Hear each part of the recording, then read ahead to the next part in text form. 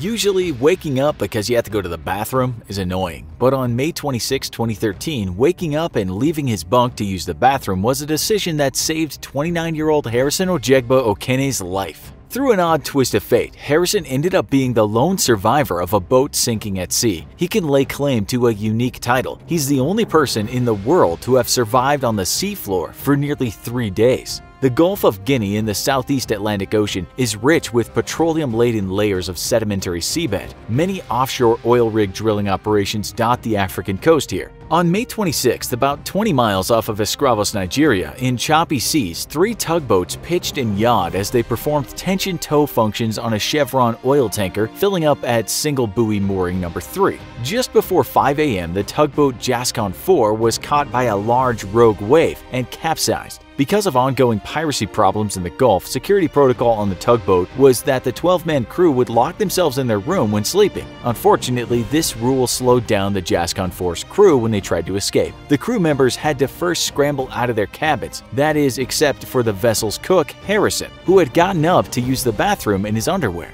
When the tugboat keeled over and the ocean rushed in, Harrison had to force the bathroom's metal door open against the wall of water. The pressure of the water was extremely strong and Harrison was unable to follow some of his colleagues to the emergency hatch. He watched in horror as a surge overwhelmed 3 crew members and swept them out of the boat into the raging sea.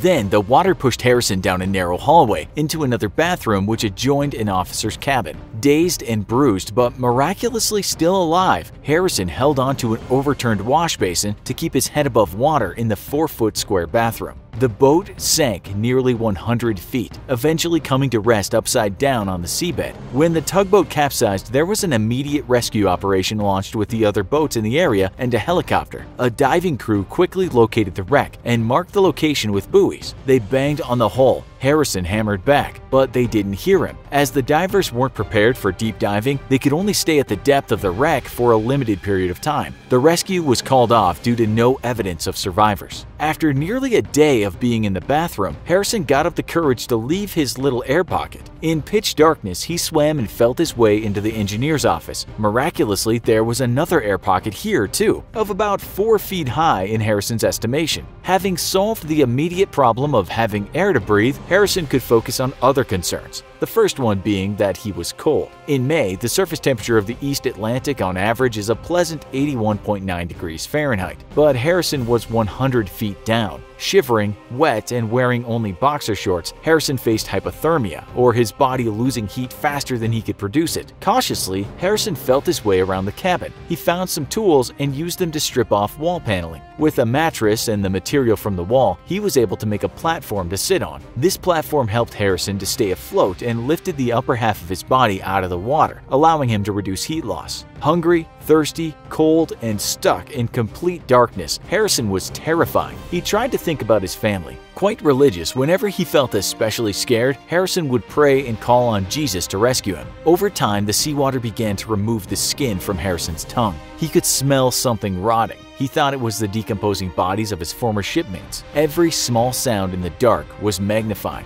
The creaking of the hull, the banging of the wreckage against the walls, and most horrifically, splashing and eating noises as fishes nibbled at corpses. Meanwhile, a dive support vessel, the Luek Toucan, arrived to the area of the sinking. The parent company of the Jascon 4, West African Ventures, had hired a deep-sea salvage saturation diving team from subsea services company DCN Global to retrieve the bodies of the lost crew members. The 6 divers, deck crew, and technical staff of the Luek Toucan knew it was going to be a grueling mission. Aside from the heart-rending work of recovering the dead, the boat had sunk upside down into soft mud, stirring up fine silt and creating extremely poor visibility. Furthermore, because of the security protocols, the boat was latched from the inside. Dive Team 2 consisted of Nico van Heerden, Andre Erasmus, and Daryl Oosthuizen, with Supervisor Colby Ware topside on the ship, helping to guide the divers via a connected microphone while watching the dive through a camera worn by Nico. The team spent over an hour breaking through an external watertight door and then a second metal door to get into the sunken boat. Once inside, it was extremely disorienting, with the ceiling being on the bottom and the floor overhead.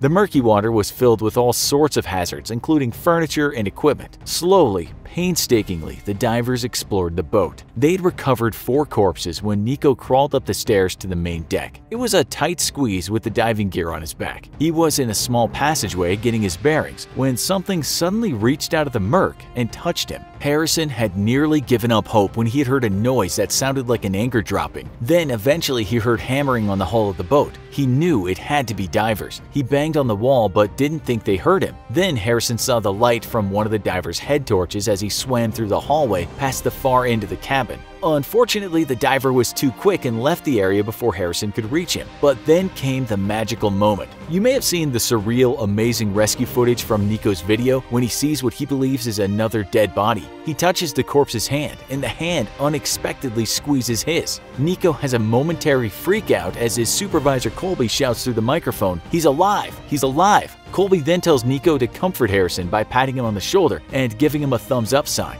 The divers were amazed to find Harrison alive. The maximum depth for recreational diving is 130 feet. Generally, recreational divers don't stay at 100 feet for more than 20 minutes. In terms of the air pocket, the divers had reached Harrison just in time. A human inhales roughly 350 cubic feet of air every 24 hours. However, because the boat was under pressure on the ocean floor, scientists estimate that Harrison's air pocket had been compressed by a factor of about 4. If the pressurized air pocket were about 216 cubic feet, it would contain enough oxygen to keep Harrison alive for about 2.5 days. When Harrison was located, he had been underwater for about 60 hours. An additional danger came from the carbon monoxide or CO2 buildup. CO2 is fatal to humans at a concentration of about 5%. As Harrison breathed, he exhaled carbon dioxide, slowly increasing the levels of the gas in the tiny space. However, CO2 is absorbed by water, and by splashing the water inside his air pocket, Harrison inadvertently increased the water's surface area, thereby heightening the absorption of CO2 and helping to keep the gas below the lethal 5% level. The divers describe Harrison as having CO2 poisoning, being short of breath and delirious when they found him. He wouldn't have lasted much longer. The divers first used hot water to warm Harrison up, then fitted him with an oxygen mask. Meanwhile, on the surface, the dive support crew was in contact with medical and diving experts, discussing how to best help the survivor.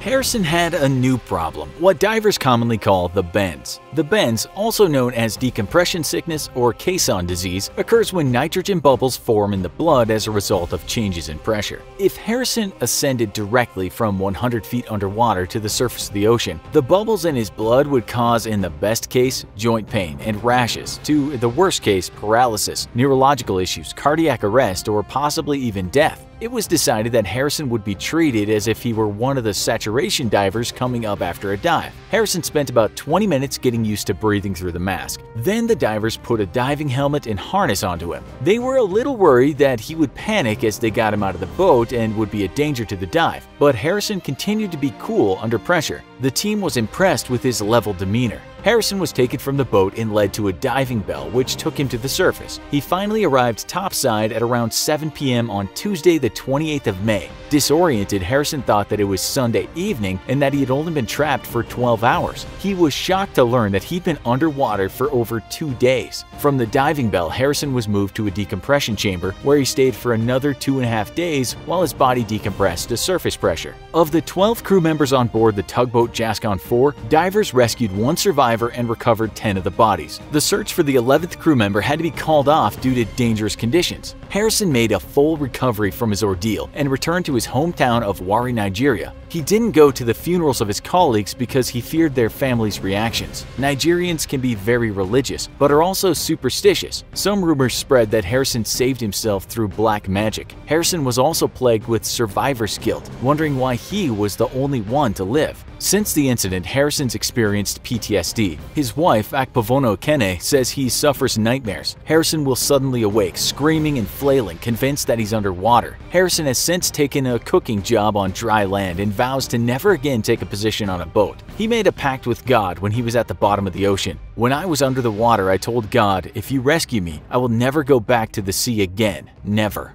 April 27, 2003. An exhausted and pale young man stares into a camcorder. It's 3:05 on Saturday. This marks my 24-hour mark of being stuck in Blue John Canyon. My name is Aaron Ralston. My parents are Donna and Larry Ralston of Englewood, Colorado. Whoever finds this, please make an attempt to get this to them. Be sure of it. I would appreciate it. With his left hand, Ralston moves the camera and records his right arm. At the wrist, it's stuck in a narrow gap between a large boulder and the canyon wall. Past the pinch point, the flesh of his right hand has turned a sickening bluish-gray hue. Ralston explains to the camera that his hand has been without circulation for 24 hours and that he's probably going to die here, all alone, trapped in a remote canyon. But he didn't die. This is the story of how Aaron Ralston self-amputated his arm to save his life. Saturday, April 26, 2003, 27-year-old Aaron Ralston, an avid outdoorsman who excelled at skiing, hiking, and mountain climbing, was supposed to go on a mountaineering trip with his friends, but the plans fell through. He decided to take the trip by himself, and he packed some supplies and his mountain bike in the back of his truck and drove nearly 5 hours to the wilds of southeastern Wayne County, Utah, 2.5 hours away from the nearest tiny town of Moab. Ralston parked his car at the trailhead to Horseshoe Canyon in Canyonlands National Park. Horseshoe Canyon is stunning. It's full of vast rock formations, sandstone monoliths, and deep ravines. It's remote, blue sky, big country where you can hike all day and never see another soul. It was a lovely late spring morning. Ralston's plan was to do a 30-mile loop of biking and canyoneering through Horseshoe and Blue John Canyons. He was dressed in biker shorts with regular shorts on top and a t-shirt. He carried a 25-pound pack filled mainly with climbing gear. He also had a small first aid kit, a cheap knockoff multi-purpose tool, 2 burritos, and a gallon of water split between a hydration pack and a water bottle. Ralston spent the morning mountain biking cross-country. Around midday, at the end of his 15-mile ride, he locked his bike to a tree at the top of Blue John Canyon, planning to later drive his truck up to retrieve it. Ralston ran into 2 young female hikers and hiked with them a bit before splitting off to take a tougher part of the canyon. Ralston used his rock climbing equipment to navigate the intricate, narrow passages of Blue John Canyon. After about an hour or so, he came across 3 large boulders wedged in a 3-foot-wide slot canyon that he had to climb over. The second boulder shifted as he tried to scramble over it, painfully crushing his left hand and then pinning his right wrist against the wall. Ralston was stuck. He yanked at his right arm and tried to pull it free. His hand had almost instantly gone numb, but yanking was incredibly painful, and the boulder, later estimated to be 800 pounds, didn't budge. Ralston maneuvered himself as best he could into a more comfortable position. He braced his legs and thrust, trying to push up the boulder with his feet. That didn't work either. Ralston's hands had lost feeling. He was experiencing compartment syndrome. This is when acute pressure is on or builds within a muscle to dangerous levels. Blood flow is decreased, which prevents nourishment and oxygen from reaching the nerves and muscle cells. The compartmentalized tissue rapidly deteriorates and begins to die. Ralston stopped for a break and awkwardly contorted himself to reach the water bottle in his pack. He chugged quite a bit of water before logical thought kicked in. He was stuck. He needed to ration his water supply. He knew the average survival time in a desert without water is between 2 and 3 days, sometimes less if the person is exerting themselves in 100-degree heat. He estimated that he had until Monday night. Ralston forced himself to relax and stop the adrenaline coursing through his body. He then took an inventory of his supplies. In addition to the food and water he had not already eaten, he had a personal CD player with extra CDs, extra AA batteries, a mini digital video camcorder, a digital camera, a 3 LED headlamp, climbing gear, and the multi-tool. His legs were tired of standing, so Ralston used his rope bag to pad the ledge in front of him so he could lean against it. He tried to chip away at the rock with the 3-inch blade on his multi-tool but made no progress. The rock was hard and the blade dull.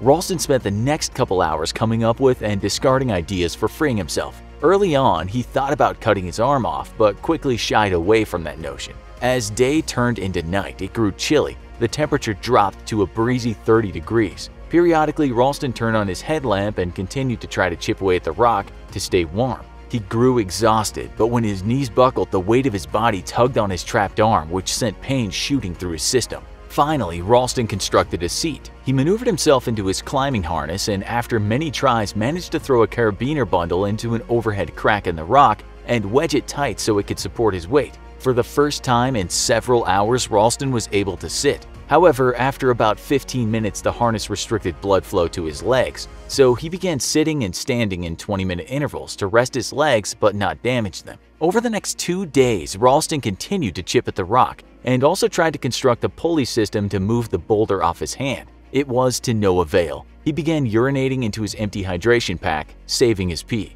Ralston experienced a host of emotions. He reminisced about happy times with family and friends. He brooded and struggled with remorse and depression over times that had gone poorly. Though not particularly religious, he prayed and spoke aloud to God, asking for help and a way out. A few times he thought he heard voices and yelled for help, but only received the mocking sound of his own voice echoing from rock formations in reply. On Tuesday, when Ralston ran out of water, he began drinking his pee. As time passed, Ralston experimented with cutting his trapped right arm. He stabbed down to the bone, but realized that there was no way his blunt knife would be able to cut through it. Ralston despaired, but eventually came to a kind of peace and acceptance of the fact that he was going to die alone in the canyon. Ralston made videos with his camcorder, saying goodbye to his friends and family. He also gave his last will and testament. He scratched his name, birth month, and year into the rock as an epitaph. He also scratched APR-03. On Wednesday night, having been stuck for 6 days, Ralston faded in and out of trances, hallucinating.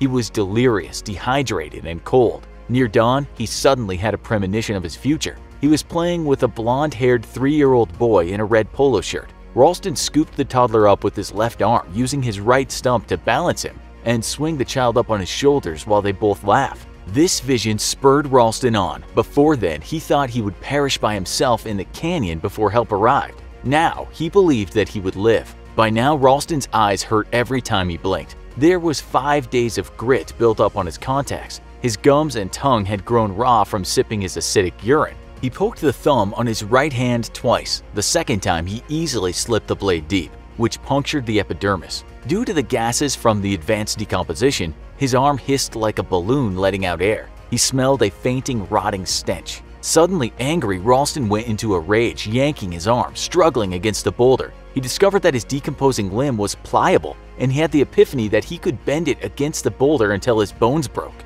Ralston violently bent his arm back and forth, using his body weight to exert pressure on his arm. Finally, the torque snapped his radius and ulna bones. He then used the dull blade of his multi-purpose tool to saw through the soft skin and tissue of his arm, carefully preserving the arteries. Ralston paused in cutting to apply a makeshift tourniquet made from the rubber tubing of his hydration pack, using his biking shorts for padding. He then used the multi-tool's pliers to sever his tendons before continuing to cut his flesh. Cutting through the main bundle of nerves was especially painful. Then, Ralston cut through the last piece of skin and was free. Later, Ralston said the amputation and bandaging took about an hour. Ralston described the moment when he walked out of the slot canyon as being reborn, because I'd already accepted I was going to die. Meanwhile, worried friends had filed a missing persons report on Tuesday night after Ralston had failed to show up for work for 2 days. The police traced Ralston's credit card. It had been last used to purchase groceries in Moab. Family and friends were convinced that Ralston had gone hiking near there.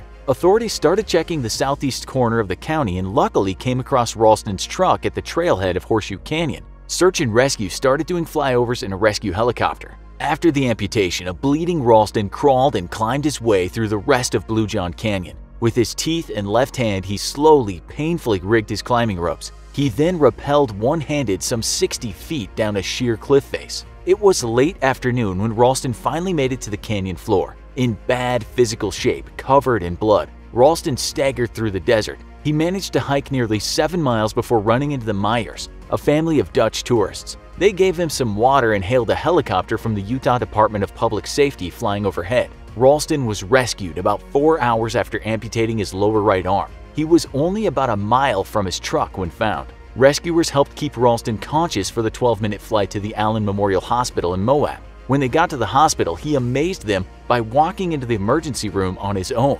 He was stabilized before being flown to St. Mary's Hospital in Grand Junction, Colorado for surgery. Ralston had lost around 40 pounds, including 25% of his blood volume. Rescuers said that the slot canyon Ralston was stuck in was so narrow that he would never have been spotted from the helicopter. Worried that hikers would make pilgrimages to see Ralston's arm and get into trouble themselves, park authorities retrieved Ralston's arm. It's said to have taken several men, a winch, and a hydraulic jack to move the boulder so that Ralston's severed arm could be freed. Since his canyoneering accident, Ralston spent 6 months making a complete recovery. He quickly learned to use a prosthetic and returned to the outdoor activities he loved so much. During the 1998-1999 winter season, Ralston had begun working toward a goal of being the first person to climb all 59 of Colorado's 14ers, mountains with peaks over 14,000 feet altitude, solo and during winter.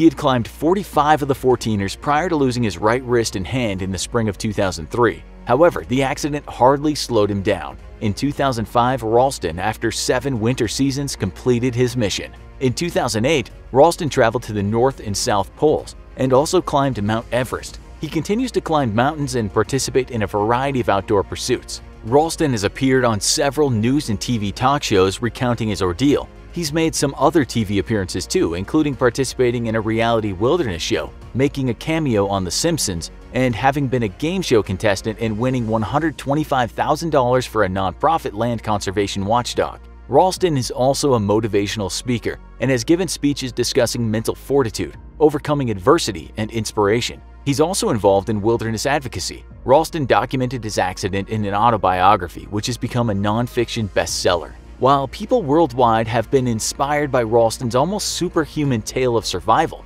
those in the mountaineering community were less impressed. The first rule of backcountry adventuring is to tell someone where you're going or leave an itinerary of your plans. In his book, Ralston freely admits he's been sometimes reckless and stupid when it comes to taking risks in the wild.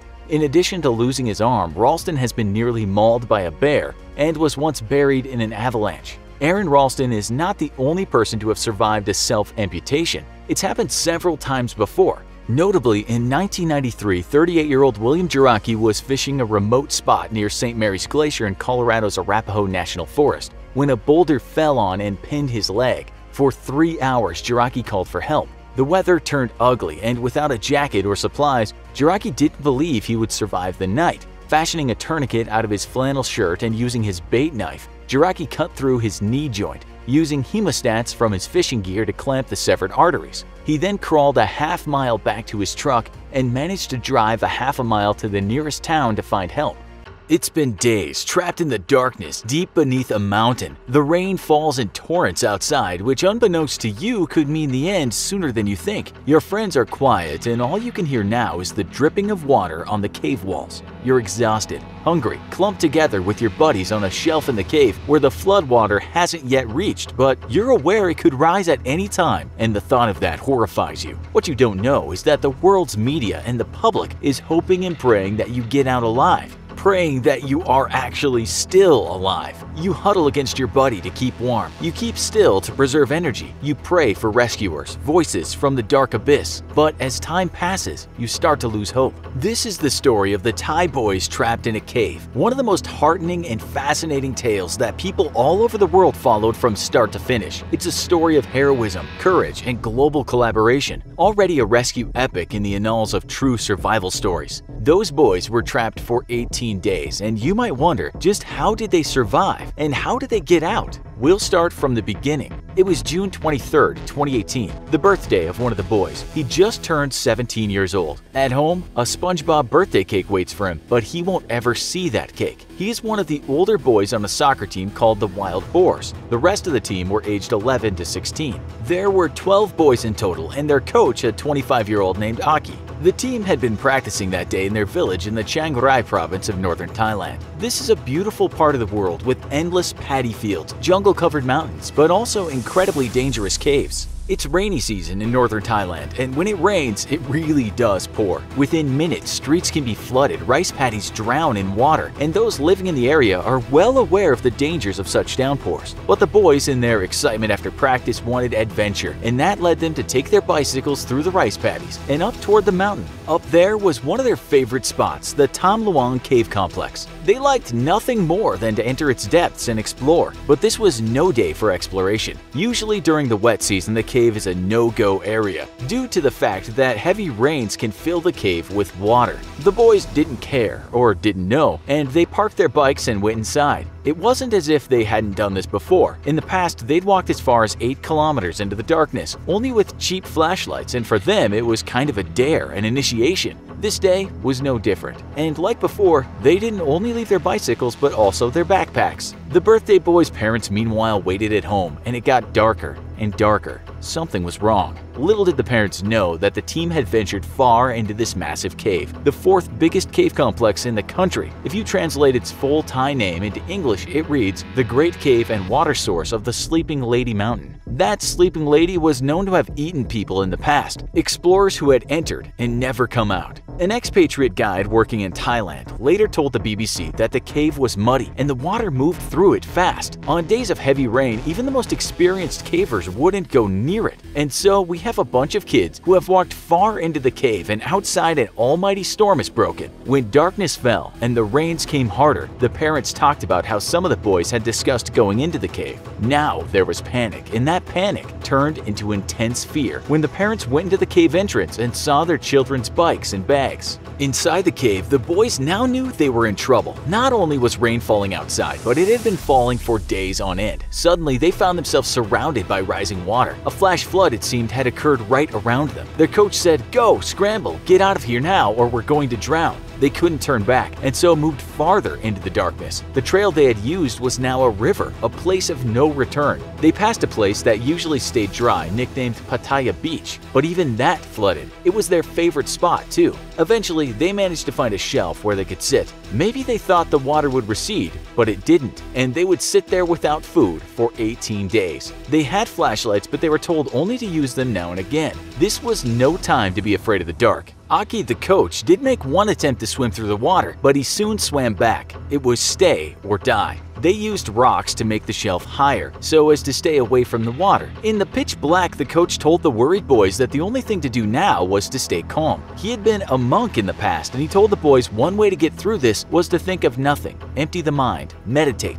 And that's what they did. They were also quite lucky because even though the body can go long periods of time without food, water is necessary. They didn't have to resort to drinking the muddy water from the floor because natural clean water dripped down the cave walls. They had enough air because of the porous limestone rocks in the cracks, although they didn't know that the oxygen level would get lower and lower. They could survive, but for how long? Ake later told the media, "I tried not to tell the boys that we got stuck in the cave. I only told them something positive, and that was it. They sat there and prayed and meditated and stayed calm, if not hungry as hell." Outside of the cave, a rescue operation involving people from all over the world was happening. Within days, there was hardly a news channel that wasn't following this operation. Thai police, government agencies, and Thai Navy SEALs were there, and unfortunately, one of those Navy SEALs would later die in the water. One problem is the complex was so massive and the boys could have been anywhere in that cave. Luckily, one boy who didn't go that day told parents and rescue teams that they'd like to go to a place called Pattaya Beach. That was some help. Divers from various countries turned up, including from the UK, the USA, Australia, and China, all working with the Thai divers. Many more experts from all over the world were also involved. It was one of the British divers that made first contact, and it was videoed, a scene that brought tears to the eyes of many people. Later, one of those divers told the BBC, "Wherever there's airspace, we surface, we shout, we smell. We smelt the children before we saw or heard them, and then they started to communicate with the kids." The Brit asked, "How many of you?"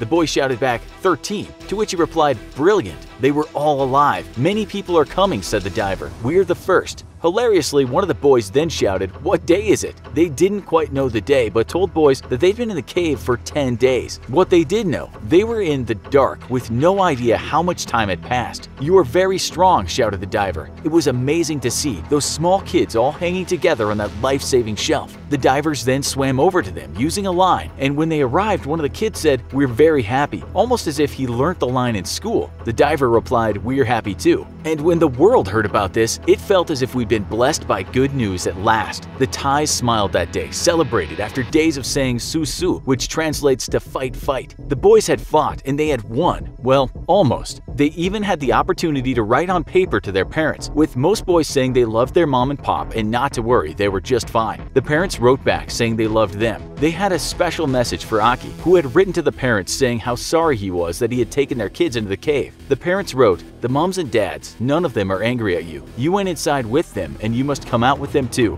But quickly, a new problem emerged, and it seemed that the boys were not out of trouble yet. Not by a long way, in fact. You see, they were found on day 10, and as you know, they didn't get out for quite a few days after that. These cavers that found them belonged to the British Cave Rescue Council, and they were joined by expert French and Belgian cavers. These are some of the best cavers in the world. They had literally risked their lives to find the boys, and as you know, a Thai Navy SEAL would lose his life. It was a perilous cave system, and it could take more lives. So how on earth Earth were a bunch of kids with no equipment supposed to get back to land. It was around 4 kilometers of extremely dangerous diving, and outside the rain kept falling. It was by no means a certainty that the boys would make it, and again, the public prayed. About this time, the search had to be stalled. It was just too dangerous as the rains were too strong. Again, people all across Thailand joined in prayer and in their heads said those words, Su Su. But now the outcome wasn't looking good. The boys wanted only one thing, besides being rescued. They wanted food. What did they want? They asked for pad krapao, which is rice with fried meat, chilies, and basil leaves. Unfortunately, all they got was a liquid diet full of vitamins because the doctor said it was what they needed, not a spicy dish with lots of oil. At least one of the boys got to celebrate his birthday with some hope.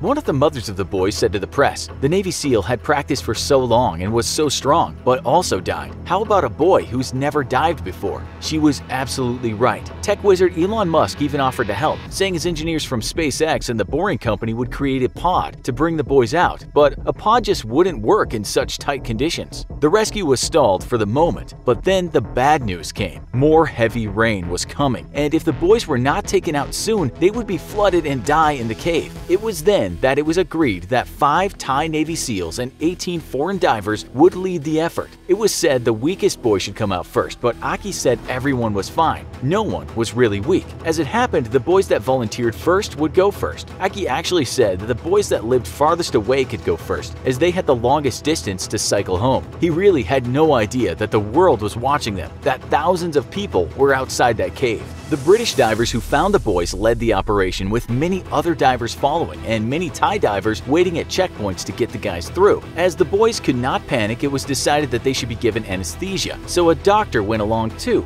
To get them out, first they had to be dressed in a wetsuit, and then a full face mask for oxygen was put over their head. They also wore a buoyancy jacket. After the anesthetic, they were rendered unconscious, and now it was about pulling them out. The problem was, or one of the many problems was, that the boy would only stay unconscious for 45 minutes, so the divers had to be trained by the doctor in how to give them anesthetic. The journey back took hours and was fraught with danger. At tight points, the boys had to be pushed hard through the cracks, but all the time the divers had to be very careful not to let anything push off their mask. The divers also held their heads high, so if anything did hit a rock, it would first hit them. We don't have to tell you that visibility was very bad. When they hit a dry section, they had to be dragged on a stretcher, their masks removed, and then attached again when it was back to another flooded section. Pulleys and chain systems were used to get them over sand, and they had to be carefully carried over rocks. It was a daisy chain operation involving hundreds of people. On July 10th, the last 4 boys were carried out to great applause outside the cave. It was reported that while some kids had incurred minor scrapes, amazingly they were all in good condition. The average weight loss was 4.4 pounds, which isn't so much for 18 days with nothing but water. They had to be quarantined because it was thought that they could have contracted dangerous infections, but they were fine. It was a bit sad though to see photos of their parents waving at them through glass walls. No hugging just yet. For a while, the boys also had to wear sunglasses as so much time in the dark made their eyes very sensitive to light. People tried to blame the coach for going into the cave during the rains. One British diver soon responded to that, saying, "Nobody's to blame, not the coach, not the boys. They were just very unlucky." It wasn't just the rain that day. The mountain is like a sponge, and waters from earlier rain were raising the levels. The coach himself, after the rescue, said, "I would like to express my gratitude for people from the whole world, officials and volunteers that came to help us. We promise that we will be good citizens to society."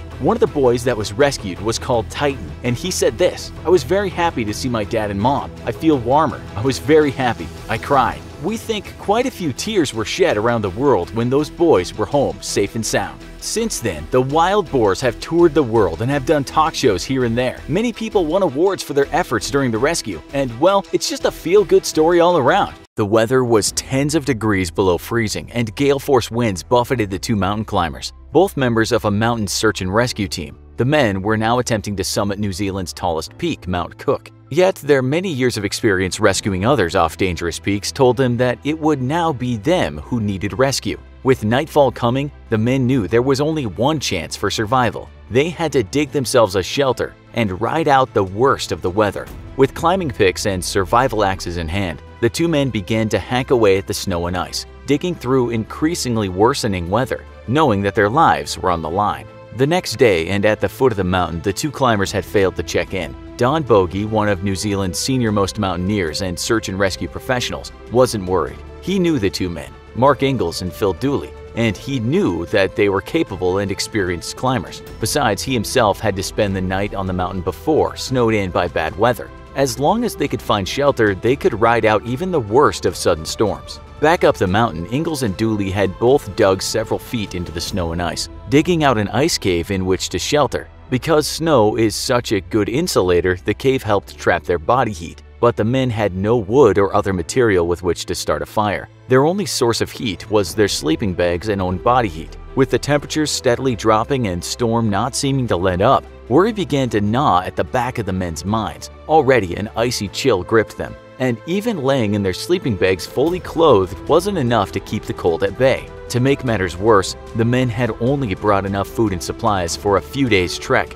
They decided that they should start to ration, having no idea when the storm could let up. The men knew that storms on Mount Cook could be unpredictable, and the storm may break tomorrow or not let up for a week or more. Stretching out what food supplies they had would be vital. On such reduced rations, though, their bodies struggled to generate heat, which only worsened the situation very quickly, taking a turn for the disastrous. A few days later, Bogey was now extremely concerned. The storm blasting Mount Cook had not abated at all. Gale-force winds blasted the peaks and sides of the various approaches up Mount Cook, and anyone caught out in the open up there would not last long at all. Bogey held out hope that the men had found shelter, but he knew that the situation was very quickly turning grim. If the weather didn't break soon, they might have to send a search and rescue party out looking for corpses, not survivors. Thankfully though, the next day the weather cleared enough for a helicopter to start the search attempt. Bogey immediately volunteered to lead the search and rescue effort, and with good reason. Of New Zealand's search and rescue personnel, he was the most experienced at strop rescues, when the rescuers flown in a harness by a long tether at the bottom of the helicopter. The technique is incredibly dangerous and requires careful communication between the rescuer and the pilot, as well as nerves of steel for both. Unable to see below his aircraft, the pilot had to rely on verbal instructions from the rescuer on where to descend and how fast, or else the pilot may accidentally smash the rescuer into the side of a mountain. Yet with no hope of landing the helicopter anywhere on the steep sides of Mount Cook, Bogey knew that this was the only way of rescuing the trapped men. Until the men's location was found though, Bogey would ride inside the chopper, eyes glued to his binoculars as he and the pilot scoured the slopes for the missing men. In their gusto to find the climbers though, they were forced to take unsafe risks, once nearly crashing into a ridge when gusts of wind blew their chopper off course. The weather was still ferocious, and the helicopter was struggling to retain control. It was unsafe for the rescuers, and yet Bogey and the pilot accepted the risk, knowing that they were the only chance that Ingalls and Dooley had for survival. Ignoring the many close calls and the danger, the chopper scoured the slopes, working by process of elimination and checking out huts and other places the men may be sheltering. Back in the ice cave, Ingalls and Dooley knew that they were in trouble. Severe frostbite had already affected them in their extremities, and both knew that they were going to be losing toes to amputation if they managed to return to civilization. Day by day though, the chill grew ever higher up their legs. The extreme cold was limiting blood flow to their legs, and slowly, from the feet up, their legs were freezing and dying. Eventually the chill would reach their torso, where it would be fatal. Food supplies were down to very meager rations, and with such low energy their bodies struggled to generate enough heat to survive. Yet from time to time, the men could hear the sound of a helicopter, unfortunately distant, but gradually working its way toward their location. The sound of possible rescue kept the men's spirits up, a fact that more than anything likely led to their ultimate survival. As any survival expert will tell you, when hope dies, the body is quick to follow. For days now, Bogey had been scouring the mountain by helicopter looking for the two stranded men. Then suddenly the weather broke enough to allow the helicopter to ascend to an area known as the Middle Peak. Taking the opportunity, the helicopter battled fierce winds and made the ascent. And as soon as they cleared the low clouds, Bogey was surprised to see the two men right there, waving up at him from below. The helicopter could not land, however, and Bogey would have to be strapped into his rescue harness dangling below the helicopter back down at the base, then be flown all the way back. The weather was still far too dangerous for this, and thus rescue would still have to wait. Instead, Bogey dropped the men down food, medical supplies, and a working radio so they could keep in contact. Grateful for the food, the men tore at the emergency rations, boosting their rapidly plummeting internal temperatures. The radio helped the men bolster their fading spirits as well, and jokingly the men told their rescuers that they had settled into an ice cave that they dubbed the Middle Peak Hotel. Spirits and humor were still clearly up, giving hope to the rescuers that the men could be reached before they succumbed to the cold. Unfortunately though, the weather refused to cooperate, and storms once more battered the area. The radio battery quickly died, cutting off contact between the men and the rest of the world. Days passed, and at last the weather cleared enough for an Air Force helicopter to make the ascent up the peak. On its way up though, the helicopter hit dangerous turbulence, spinning it out of control and crashing it upside down onto an ice shelf a few hours' climb away from the men. Inside the upside-down chopper, 4 rescuers and 3 Air Force personnel pulled themselves out of the wreck. Having received only minor wounds, incredibly, the tail of the chopper hung right off a precipitous fall, and the occupants of the helicopter had avoided a several thousand-foot fall to their deaths by mere inches. A rescue for the trapped crew was immediately launched, but this tied up the only other remaining chopper, and the weather window to rescue the climbers closed. The next day, the weather remained relatively calm, and Don Bogey made up his mind. Today was it. They couldn't afford to wait another day, or he feared the men would die, and there was no telling if the weather would give them another opportunity. Despite conditions being less than optimal, Bogey strapped himself into his harness, and the helicopter slowly began its climb up the mountain, with Bogey hanging 100 feet below it on a tether. A disaster like with the Air Force helicopter would mean his certain death. Unknown to Bogey, it's very likely that Ingalls and Dooley would have in fact not lasted another day. Ingalls' frostbite was so bad that he could no longer stand, and Dooley was having trouble staying on his feet. Luckily for the duo though, after a few hours battling the winds and weather, the helicopter reached them, and slowly Bogey was lowered onto the small ice shelf where the men were sheltering.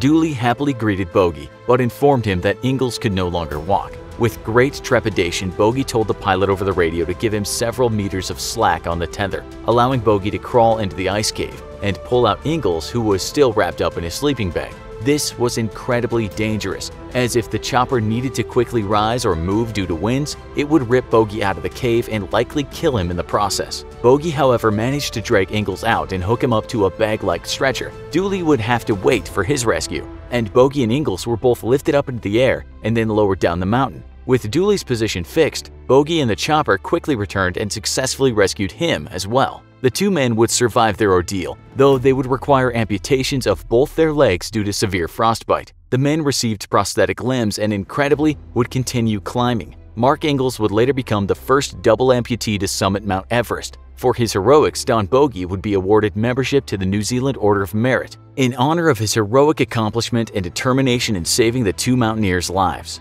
Suddenly, there was a thunderous rumble deep within the mountain, and everything shook. Dirt and rocks the size of a man's fist rained down. Amidst choking clouds of dust, they crouched low and ran for cover. It was every miner's worst nightmare, a cave-in. Thursday, August 5th, 2010. The day began like any other day for the shift miners working at the San Jose Copper and Gold Mine in the Atacama Desert, 28 miles north of the city of Copiapó in northern Chile. However, about 2 p.m. local time, the mine had a massive cave-in. A group of miners working near the entrance escaped, but a second group of 33 miners were trapped 2,300 feet underground. Even worse, there were 3 miles of underground tunnels between them and the entrance of the mine. Soon, the whole world was watching as the race to save the miners unfolded. Were all 33 miners rescued? For how long were they trapped underground? How did they remain calm while waiting for help? Working at the San Jose mine was not only dirty and dangerous, but lonely too. The mine was open around the clock, with men usually working 7-day tours with 12-hour shifts. Most of the miners lived far away and would come to stay at the rooming houses in Copiapó to work for a period at the mine. While the wages were good, the job carried the possibility of death. Men had been digging for gold and copper at the San Jose mine since 1889. The whole mountain was a carved-out warren of pits, canyons, and valleys connected by passageways and roads. The central road linking all the tunnels to the entrance of the mine was called the ramp. The ramp zigzagged in a series of winding switchbacks down through the center of the mine. The men toiled deep in the bowels of the mine where there was still metal to be found. Geothermal heat radiating from the Earth's core made the mine hotter the deeper the men went. In addition to the heat, conditions were cramped, dusty, humid, and dark. The San Jose copper mine was also notorious for its poor safety record. Owned by the San Esteban Mining Company, the mine had a history of serious injuries and fatalities dating back many years. Several times the owners paid off victims or their families and got cases dropped. In 2007, after an accident, Cernajiomín, the Chilean government regulatory body responsible for supervising mining safety standards, ordered the mine closed. However, less than a year later, the mine was back in operation, having pulled some strings, even though it had not complied with the safety measures ordered by Cernajiomín. About halfway through the day shift on August 5th, an enormous block of diorite, estimated to weigh 700,000 tons, suddenly broke loose inside the mountain and fell through the layers of the mine, collapsing sections of the ramp and other passageways. Miners who were working on different levels sheltered in place and then headed for the designated shelter once the initial cave-in was over. At the small emergency shelter known as the Refuge, the miners discovered that all connections to the surface had been lost. This meant the electricity and the ventilation and intercom systems were no longer working. 54-year-old shift manager Luis Urzua and a small group of men went exploring to see if they could find a way to the surface. They were able to make it about a third of the way up an evacuation route, only to find that the mining company had once again cut corners and had not completed the emergency ladder, making it impossible to escape. Furthermore, within about 48 hours, another cave-in would completely block the emergency exit route. The miners were stuck. Meanwhile, in the Refuge, some of the miners had started eating cookies and milk from the emergency provisions. Many of them hadn't eaten since dinner the night before. Commonly, the miners avoided eating before their shifts to avoid vomiting caused by the brutal work conditions. When the search party returned to the Refuge, Urzua counted the miners. They numbered 33 in total, an unusually high number of staff. There happened to be several men working overtime, and actually no one man had met all of the other miners. Urzua took control. He was straightforward about the dire situation they were in. He took an inventory of the remaining emergency rations. There was 1 can of salmon, 1 can of peaches, 1 can of peas, 18 cans of tuna, 24 liters of milk, 8 of which turned out to be spoiled, 93 small packages of cookies, minus a couple packages that had already been eaten, and some expired medications. There were also 10 liters of bottled water. Additionally, there were thousands of liters of water stored in tanks, but the water was tainted with oil, having been used to cool industrial machinery. Meanwhile, on the surface, rescue responders, other miners, and miners' families rushed to the mine location to try to mount a rescue. On August 6th, the rescue workers who were attempting to reach the Refuge via a ventilation shaft were forced to turn back when a new rock slide blocked the duct. When the president of Chile, Sebastián Piñera, learned of the cave-in, he realized that the government would have to take charge of the situation. The San Esteban Mining Company simply wasn't capable of mounting a complex rescue. Against his aide's advice, on August 7th, Piñera flew to the mine to meet some of the miners' families. The president committed to bringing the miners home, dead or alive, sparing no expense. The government turned to Chile's largest mining company, National Copper Corporation of Chile, or Codelco, for help.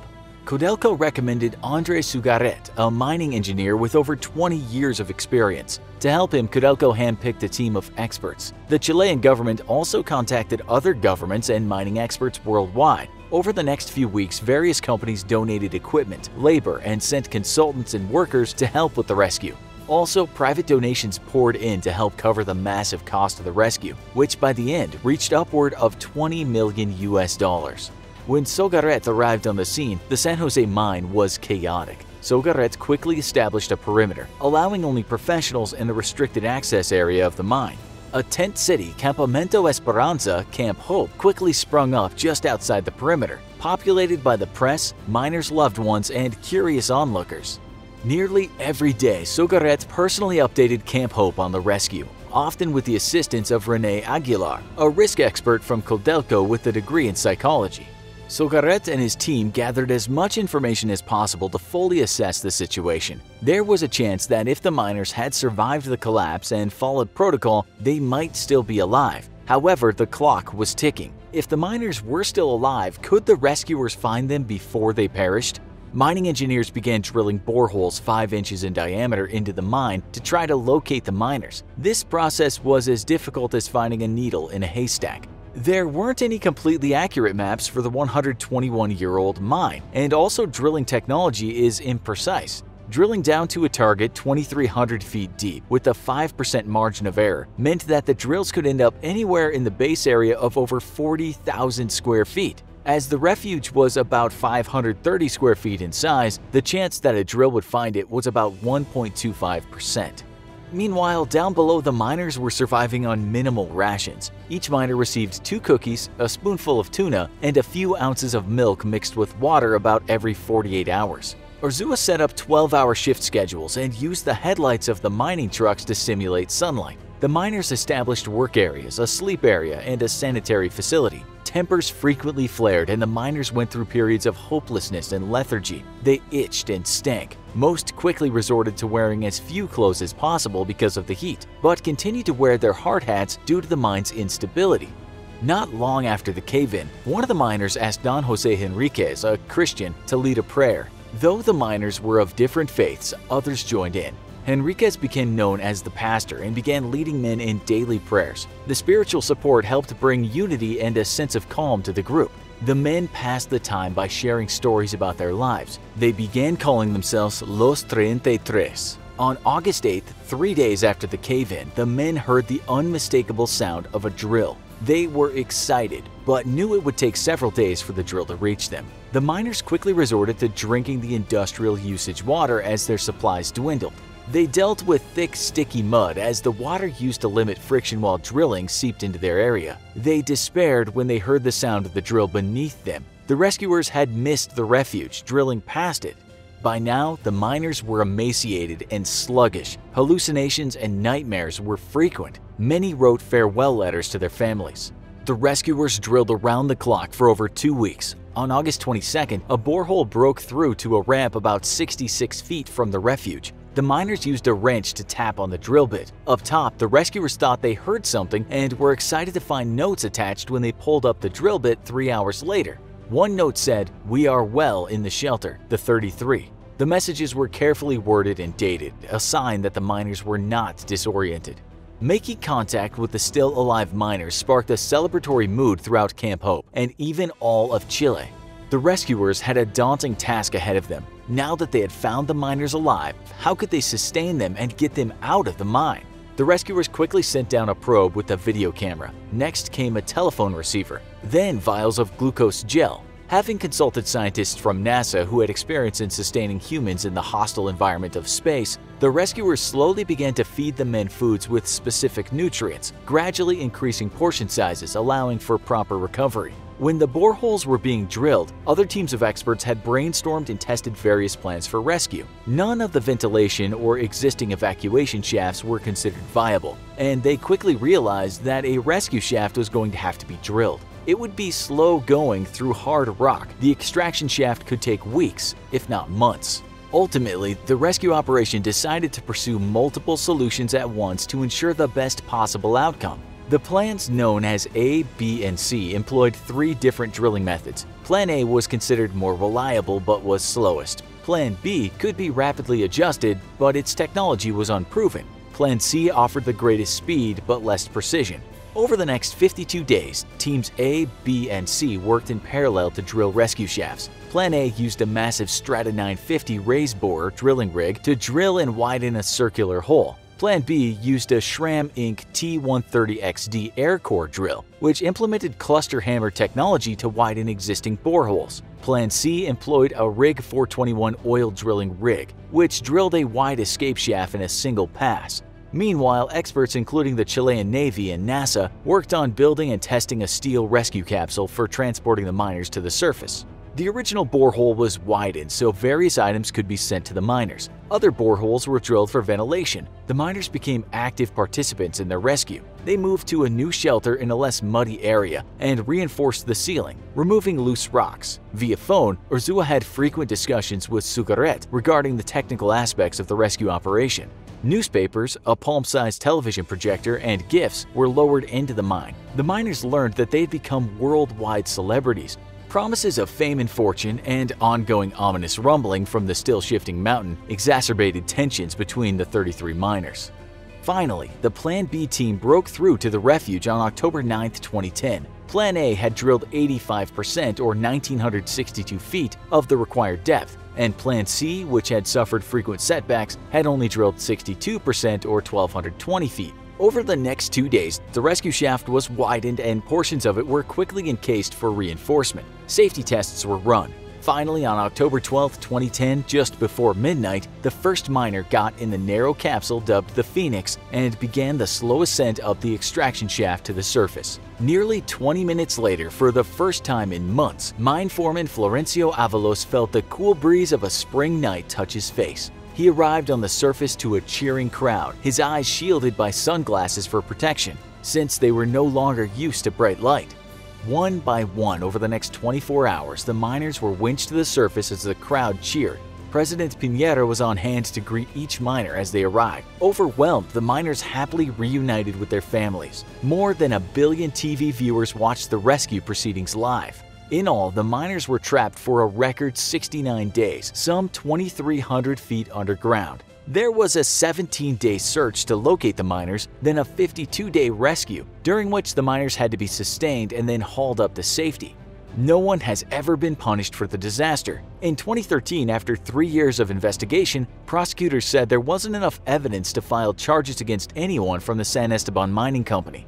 The miners have had many problems since their ordeal. They were exploited by the media. Though they had some counseling, many suffered PTSD. After a whirlwind overseas tour, many had trouble reconnecting with family and settling down to ordinary life. The miners felt that they were cheated out of the profits of a movie made about their rescue. Many promised donations and job offers never materialized. Those of the 33 who wanted to return to mining had an especially hard time finding work.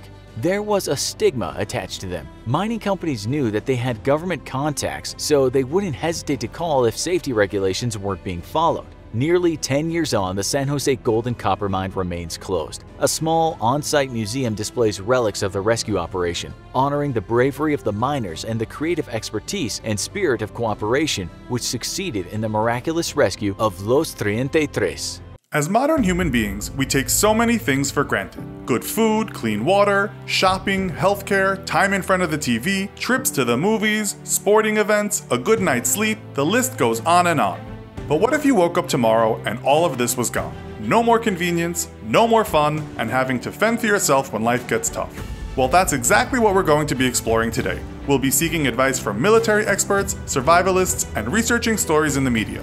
Welcome to this episode of the Infographic Show. How could you survive if you were stranded on an island? If you found yourself stranded on an island, you'd quickly need to forget about life's luxuries and instead knuckle down and focus on the essentials for staying alive. So let's start by looking at what those essentials are. Ross Boyer was the survival consultant on the 2014 Bear Grylls show The Island, where women and men were stripped of their luxuries of 21st century living and left for up to 6 weeks as part of an experiment to see if they would recapture their primeval instincts. What are some of the key survival tips they were told to adopt? Number 1, 3 is the magic number. 3 seconds before taking any action. 3 hours is the longest time you should take to establish your base. And don't forget that you can last up to 3 days without water and 3 weeks without food. Number 2, beware of the beach. The sand will be scorching and will be the driest part of the island, so you will dehydrate very quickly. There are also sandflies, which have ferocious bites that can get infected. And watch out for dangerous and unpredictable tides and wave patterns. Number 3, what about food? Well, nearly all islands will have jungle areas, and if you know what you are looking for, the jungle can offer enough food to survive. However, there are also things to be wary of. Avoid plants with white or yellow berries. Don't eat mushrooms, as many are highly toxic, so it's not worth the risk. If it tastes bitter or soapy, then spit it out. Shiny leaves mean danger. Stay away from plants with leaves in groups of 3, and avoid beans or plants with seeds inside a pod. Number 4, fire, fire, fire. Fire is your friend and essential for warmth, cooking, boiling, and sterilizing water, and signaling for help with smoke. So how do you light one with no matches? Focusing sunlight through a lens is ideal, but if you don't have a lens, you will need to place some dry leaves on a piece of bark and roll a stick between your hands so there is enough heat friction between the stick, bark, and leaves to spark a flame. Number 5, stay calm. Being stranded on a desert island can leave even the most experienced campers feeling confused, scared, and panicked. But panicking causes us to lose control and stop thinking rationally. Once the realization of being lost has set in, take a deep breath and reassure yourself that help will come. Then get back to focusing on other areas of your survival. Number 6, find a friend. In the popular 2000 film Castaway, Tom Hanks's character befriended a volleyball. Using blood from an injured hand, he drew a face on the ball, which he named Wilson for obvious reasons. It was his only companion during the 4 years alone on the island. And then there's Robinson Crusoe. Crusoe had a parrot called Pole that he befriended and taught how to speak. So find or invent a friend to keep yourself from going insane. Number 7. Have a positive attitude. Most modern castaways are rescued within 12 hours, and most of us can last for a night. But if that does not happen, then keeping a positive attitude is essential for survival. Tell yourself every day that you can make it through. Keep pushing on. So these are the essentials, but what about putting it all into practice? Next, we decided to look at a couple of real examples and see how our castaways fare. Former British Army Captain Ed Stafford spent 60 days naked and marooned on a deserted island in the South Pacific with only his video camera. No food, no water, no tools, no knife, and not even any clothes. We mentioned how important fire is. Well, it took poor old Stafford 2 weeks to start one, after he located the right wood. For food, he did manage to find and kill a feral goat, which he skinned, cut up, and cured. This provided him food for an entire week. Stafford got very sick at one point, but as this was for TV, his support crew flew some medicine in. Lucky for Stafford, but if it had been for real, it could have been his end. He said the biggest challenge he encountered was coping with isolation. At times, Stafford felt he was going to lose his sanity, but he survived to tell the tale.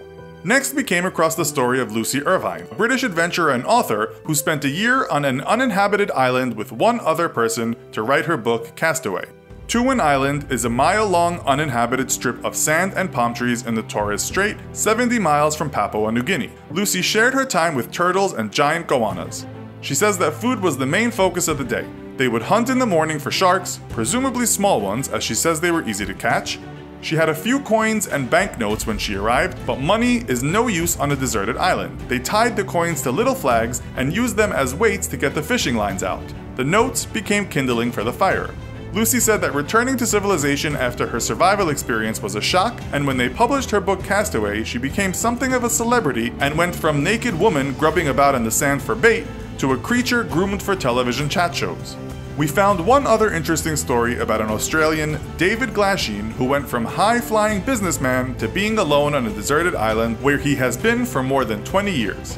Now 74 years old, Glasheen moved to the idyllic Restoration Island off the northeast of Australia in May 1997 after losing his fortune in a stock exchange crash. But originally, he didn't go alone. A woman from Zimbabwe went with him. Their plan was to build a 60-room luxury resort. According to Glasheen, she couldn't handle it. It was all too tough for her, and she left shortly after arriving.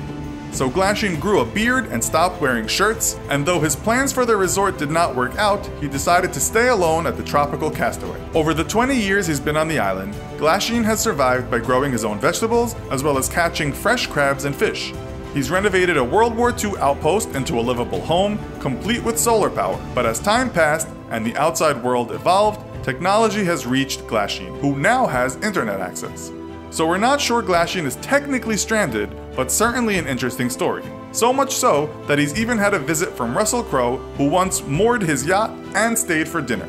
So now you know how to survive if you are stranded on an island. If it does happen, you may well be picked up within 12 hours, or perhaps you will want to stay for years like our nomadic Australian castaway, David Glasheen. Whatever happens, remember to stay calm, find food, water, and shelter, and learn how to stoke a fire.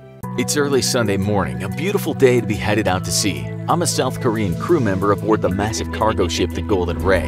While we're capable of taking on all manner of cargo, today we're hauling a load of automobiles and shipping cargo containers, full of all kinds of household and electronic goods. The Golden Ray is massive, the size of a 70-story building, and bigger than the aircraft carriers of World War II. But keeping her afloat is a challenge, and it takes the effort of the entire crew. The distribution of the weight around the ship has to be carefully calculated. Experienced ship captains called the Ray and the ships like her floating shoeboxes, given how very unstable they can become if the ship's load distribution isn't carefully managed. To do this, we assess everything we're taking on before letting a single item of cargo onto the ship, calculating exactly how much our expected load will weigh. Then, with the help of a computer, we plot where to place each item down to the very last car or shipping container. Even a tiny discrepancy in weight could result in disaster.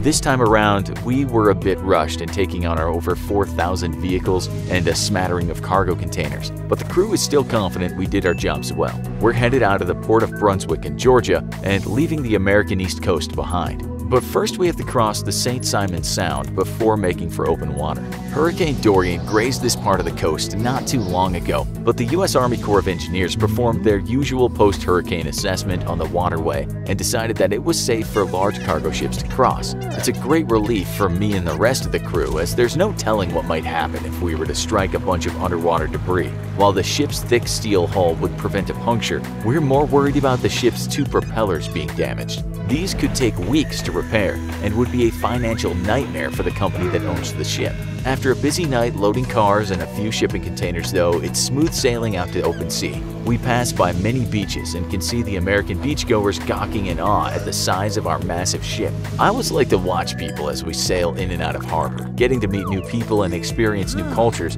is one of the biggest reasons why I became a merchant marine in the first place. Suddenly though, the ship lists slightly to its side, just a few degrees at first. I feel a bit of alarm rising up inside of me. The waters are calm and smooth. We shouldn't be feeling the effects of the waves at all. Something else must be wrong, I realize. A growing cold feeling of dread sneaking up my spine. As if to reassure my worst fears, the list suddenly grows worse, and what started off as a 2 or 3 degree list is now about 6 degrees. Across the various cargo decks of the ship, I can hear car wheels squealing as they slide across the floor. The brakes are engaged and they've been chocked in place, but the list is too great to resist. As the cars shift to starboard, I know deep down inside that the ship's fate is sealed. The comparison to shoeboxes by other sea captains aren't wrong. Our ship is very wide, and this makes it inherently unstable. It requires the careful pumping of fuel and water in ballast tanks to offset the effects of high seas or sharp turns. But nothing can stop the ship from capsizing if its entire cargo suddenly shifts to one side, as is happening right now. I can hear 16,000 tires screaming as their rubber squeaks across the stainless steel floor. I barely have time to react before suddenly the entire ship lists completely on its side. Furniture and all kinds of items go flying across the room, and I'm slammed into what was formerly the right wall of our engine room. With me are 2 other colleagues, and I watch one of them take a pretty serious blow to the head as he crashes against what was formerly the wall and is now our floor. The waters we're crossing aren't too deep, but deep enough to completely swallow up the golden ray. Escape from the room is impossible, as the door outside leads to a hallway which is now a vertical shaft. There's no windows here in the engine room, and we're basically deep in the bowels of the ship, so there's no hope of escape. The only thing we can do is sit tight and wait for rescuers. Luckily, we're not far from port, and haven't even cleared the Sound to enter open waters yet. Without a doubt, dozens of beachgoers have already seen the accident, and must surely be on their cell phones calling for help, though hopefully someone in the control room got a radio call out before disaster struck as well. There's nothing to do but wait. None of my training has prepared me for this. We've been trained on how to escape the ship if it began to sink, how to fight fires, even how to secure cargo in raging storms, but nothing ever covered what to do if you were trapped in a ship capsized 90 degrees and escape was impossible. The engine room is hot, really hot. The engine stopped running shortly after the accident, and I'm grateful for that because any damage to the exhaust vents might have flooded the room with deadly carbon monoxide. Unfortunately, because the engine's cut off, the lights very quickly died, flickering off after a few minutes, which was all the battery power the ship had. That likely means that some of the batteries were damaged, but that doesn't matter now. I'm stuck alone in the dark with 2 other sailors, and the temperature is steadily soaring. Engine rooms on big ships are always hot, well over 100 degrees, but with no ventilation and the hot Georgia sun beating down on the ship outside, the temperature rises ever slowly upwards. As the hours go by, all 3 of us stuck in the engine room start stripping off clothes. We have no water, no food, and no cell phone or radio. Surely, though, people outside know that we're alive. All 3 of us take turns encouraging each other, pushing away terrifying thoughts of being left here to die. At least no water's entered the engine room, which means the ship isn't sinking. As the day wears on though, the heat rises. I find myself wishing that at least part of the ship would flood. I'd give anything for cool, refreshing water right now. Suddenly, we can hear banging on the hull right outside our engine room. Shouting for joy, we pick up whatever we can find and start banging back. We barely hear a voice through the several inches of steel shouting back at us. "This is the U.S. Coast Guard. We will rescue you. Hope we're not going to steam to death in our overturned pressure cooker." An hour later, we can hear the sound of a blowtorch cutting through steel. We make sure to back away so we don't get accidentally cut or burned, and await eagerly as the torch works its way through the thick steel of the ship's hull. After a half hour, we can start to see the metal on our side of the hull glowing cherry red. Then shortly after, the torch breaks through. It's a small hole, but it's enough to communicate with the people outside. The American Coast Guard has been pulling survivors out of the ship all day long, determined to save the life of every single crewman. I've learned that we're some of the last survivors being rescued, and that specialized equipment is being flown in to rescue us. The blowtorch can't cut a hole wide enough to free us. That would take far too long. So industrial cutters are being flown in for the job. For now, we have to remain in the overturned engine room. The heat is now over 150 degrees and it's hard to breathe. I feel faint and try as hard as I can to keep myself and the others awake. The hole that the Coast Guard cut was just big enough to push through bottles of water and food. And I didn't realize how dehydrated I was until I drank 2 bottles of water within seconds. I try to pace myself with the rest. I know that heat exhaustion can cause nausea and make you want to vomit the water you drink, which only adds to the dehydration. Right now, it's all about keeping our spirits up and surviving. Nighttime comes, and the Coast Guard officers outside the ship reassure us that they haven't given up on us. Don't give up hope, they tell us, and they push through more supplies. Someone always stays near the hole, so we have someone to talk to. And in the darkness, the voice of a friendly rescuer is enough to keep us going. The next day, just after sunrise, I can hear the sound of what must be the industrial cutters the Coast Guard has been waiting for. Diamond-tipped saw blades start chewing into the hull of the ship, but it's agonizingly slow going. The temperature didn't improve much over the night, and we're all starting to feel the effects of extreme heat exhaustion. Luckily, the Coast Guard keeps pushing through ice-cold bottles of water for us, and the cold water tastes like heaven. Hour after hour passes. The saw is gradually getting closer and closer, but impossibly slow. My head is swimming. The heat is so severe, it's really starting to get to me. I talk with the others and we sing songs to keep alert and keep our spirits up. After a few more hours, the saw blades are so loud that we can't hear each other unless we shout anymore. But at least that means the rescue is close. Finally, it happens. One of the blades cuts through the steel on the wall, and slowly a large opening is cut into the engine room. Coast Guard rescuers are there, waiting for us, helping to pull us out and along the small tunnel they've had to drill through the hull. In moments, I can see light for the first time in almost 2 days, taste fresh, sweet, beautiful air. Behind me, the air venting out of the engine room feels like a blast of a furnace, and the Coast Guard rescuers had to work with ice packs in their pockets just to stand the extreme heat. We are rushed off to the hospital, and later I learned that a 4th crewman was rescued from deeper in the ship. He'd taken refuge behind a blast-proof door, and that required a specialized saw to cut through. In the end, the ship is a total loss along with its cargo, but not a single one of us died, due in no small part to the heroic non-stop rescue efforts of the U.S. Coast Guard.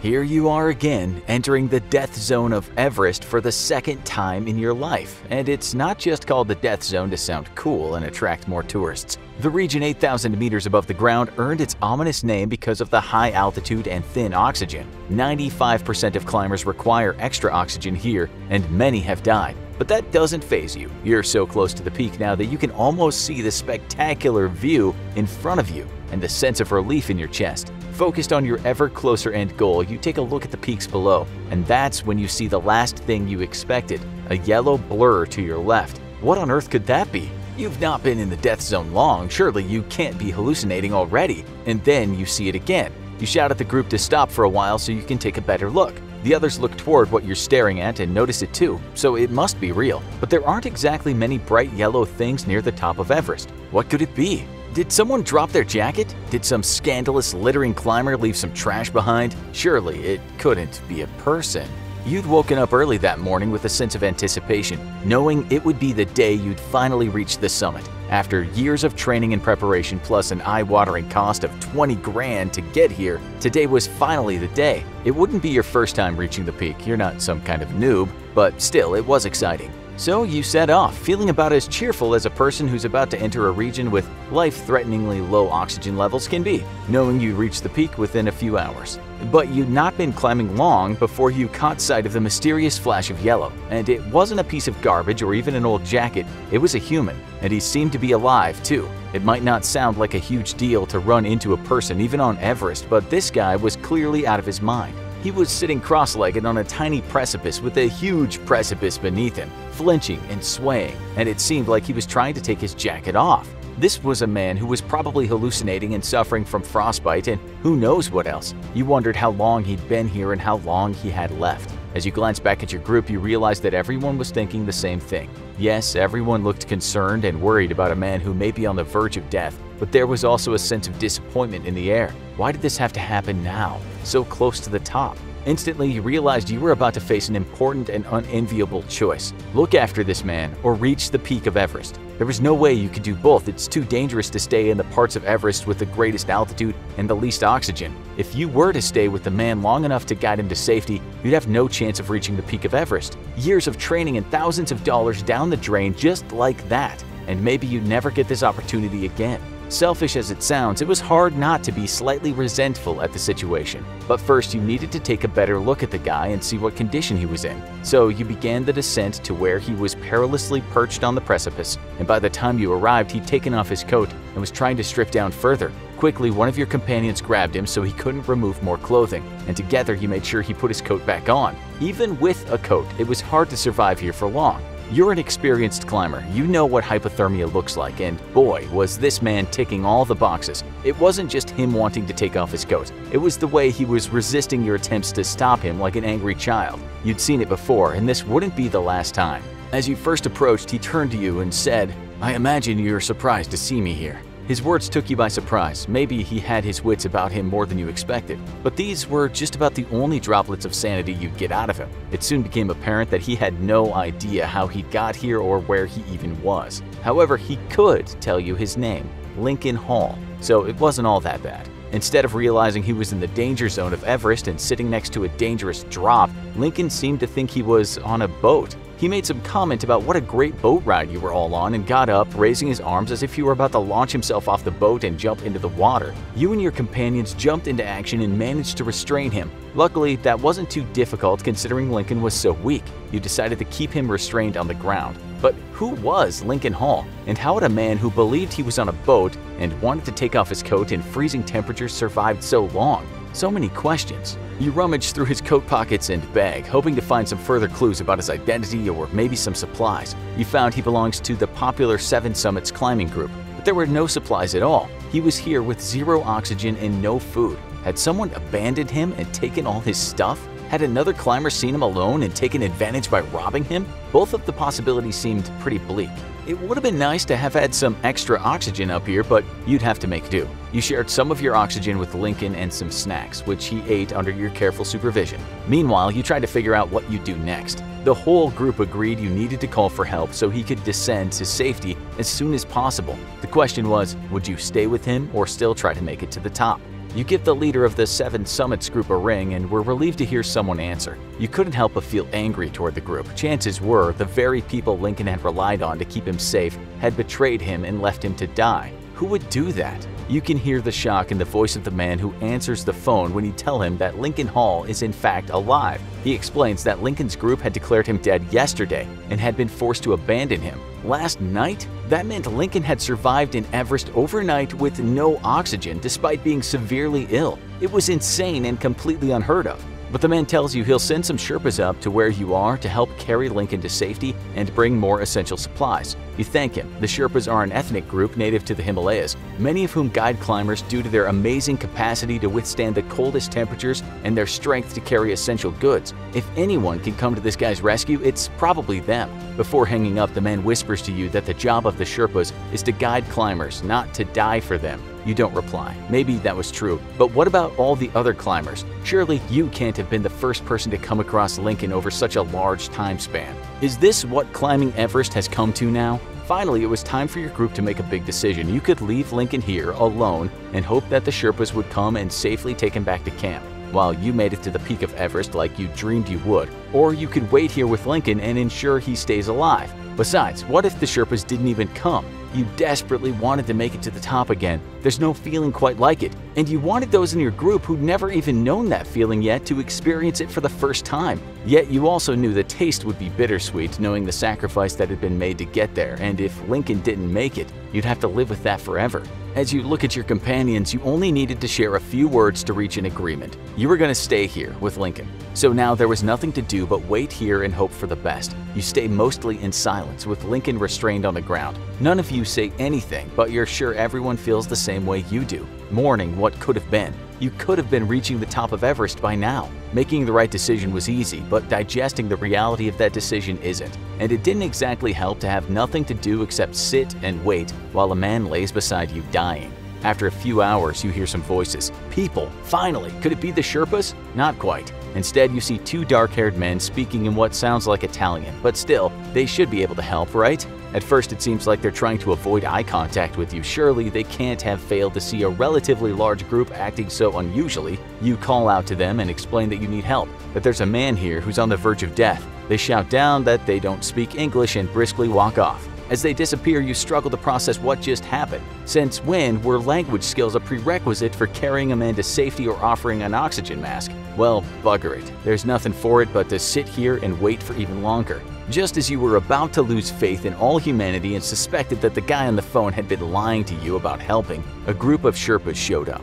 Slowly and gradually, you make the long walk down, taking it in turns to support Lincoln as he staggered and struggled. How had this guy survived so long? It was a journey of mixed emotions, knowing your journey was over prematurely, but that you'd most likely saved someone's life. It was an 11-hour trek down to the North Col camp, 7,000 meters above the ground. Hall was then taken to the base camp, and you were left to make the journey down on your own time. Everyone was safe now, but there was still plenty of questions hanging in the air. What exactly had happened to Lincoln before you arrived? And would he make a full recovery from such grotesque damage? Only time would tell. A few days later, you reached the base camp and prepared to visit with him. In a bizarre twist of events, you chanced upon none other than the Italian climbers who had ignored your plea for help the previous day. And yep, you guessed it, they were speaking English perfectly now.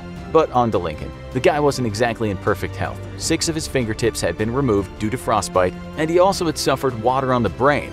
But he was looking well compared to when you last saw him. At least he didn't think he was on a boat ride anymore. He explained the truth of how he'd ended up alone in the death zone of Everest. Turns out that Lincoln was an experienced climber and had made it to the peak of Everest before, but this time, as he was descending back from the summit with his group, he suddenly started to feel very ill and weak. It was a sign of cerebral edema, a type of brain swelling that leads to hallucinations and fatigue.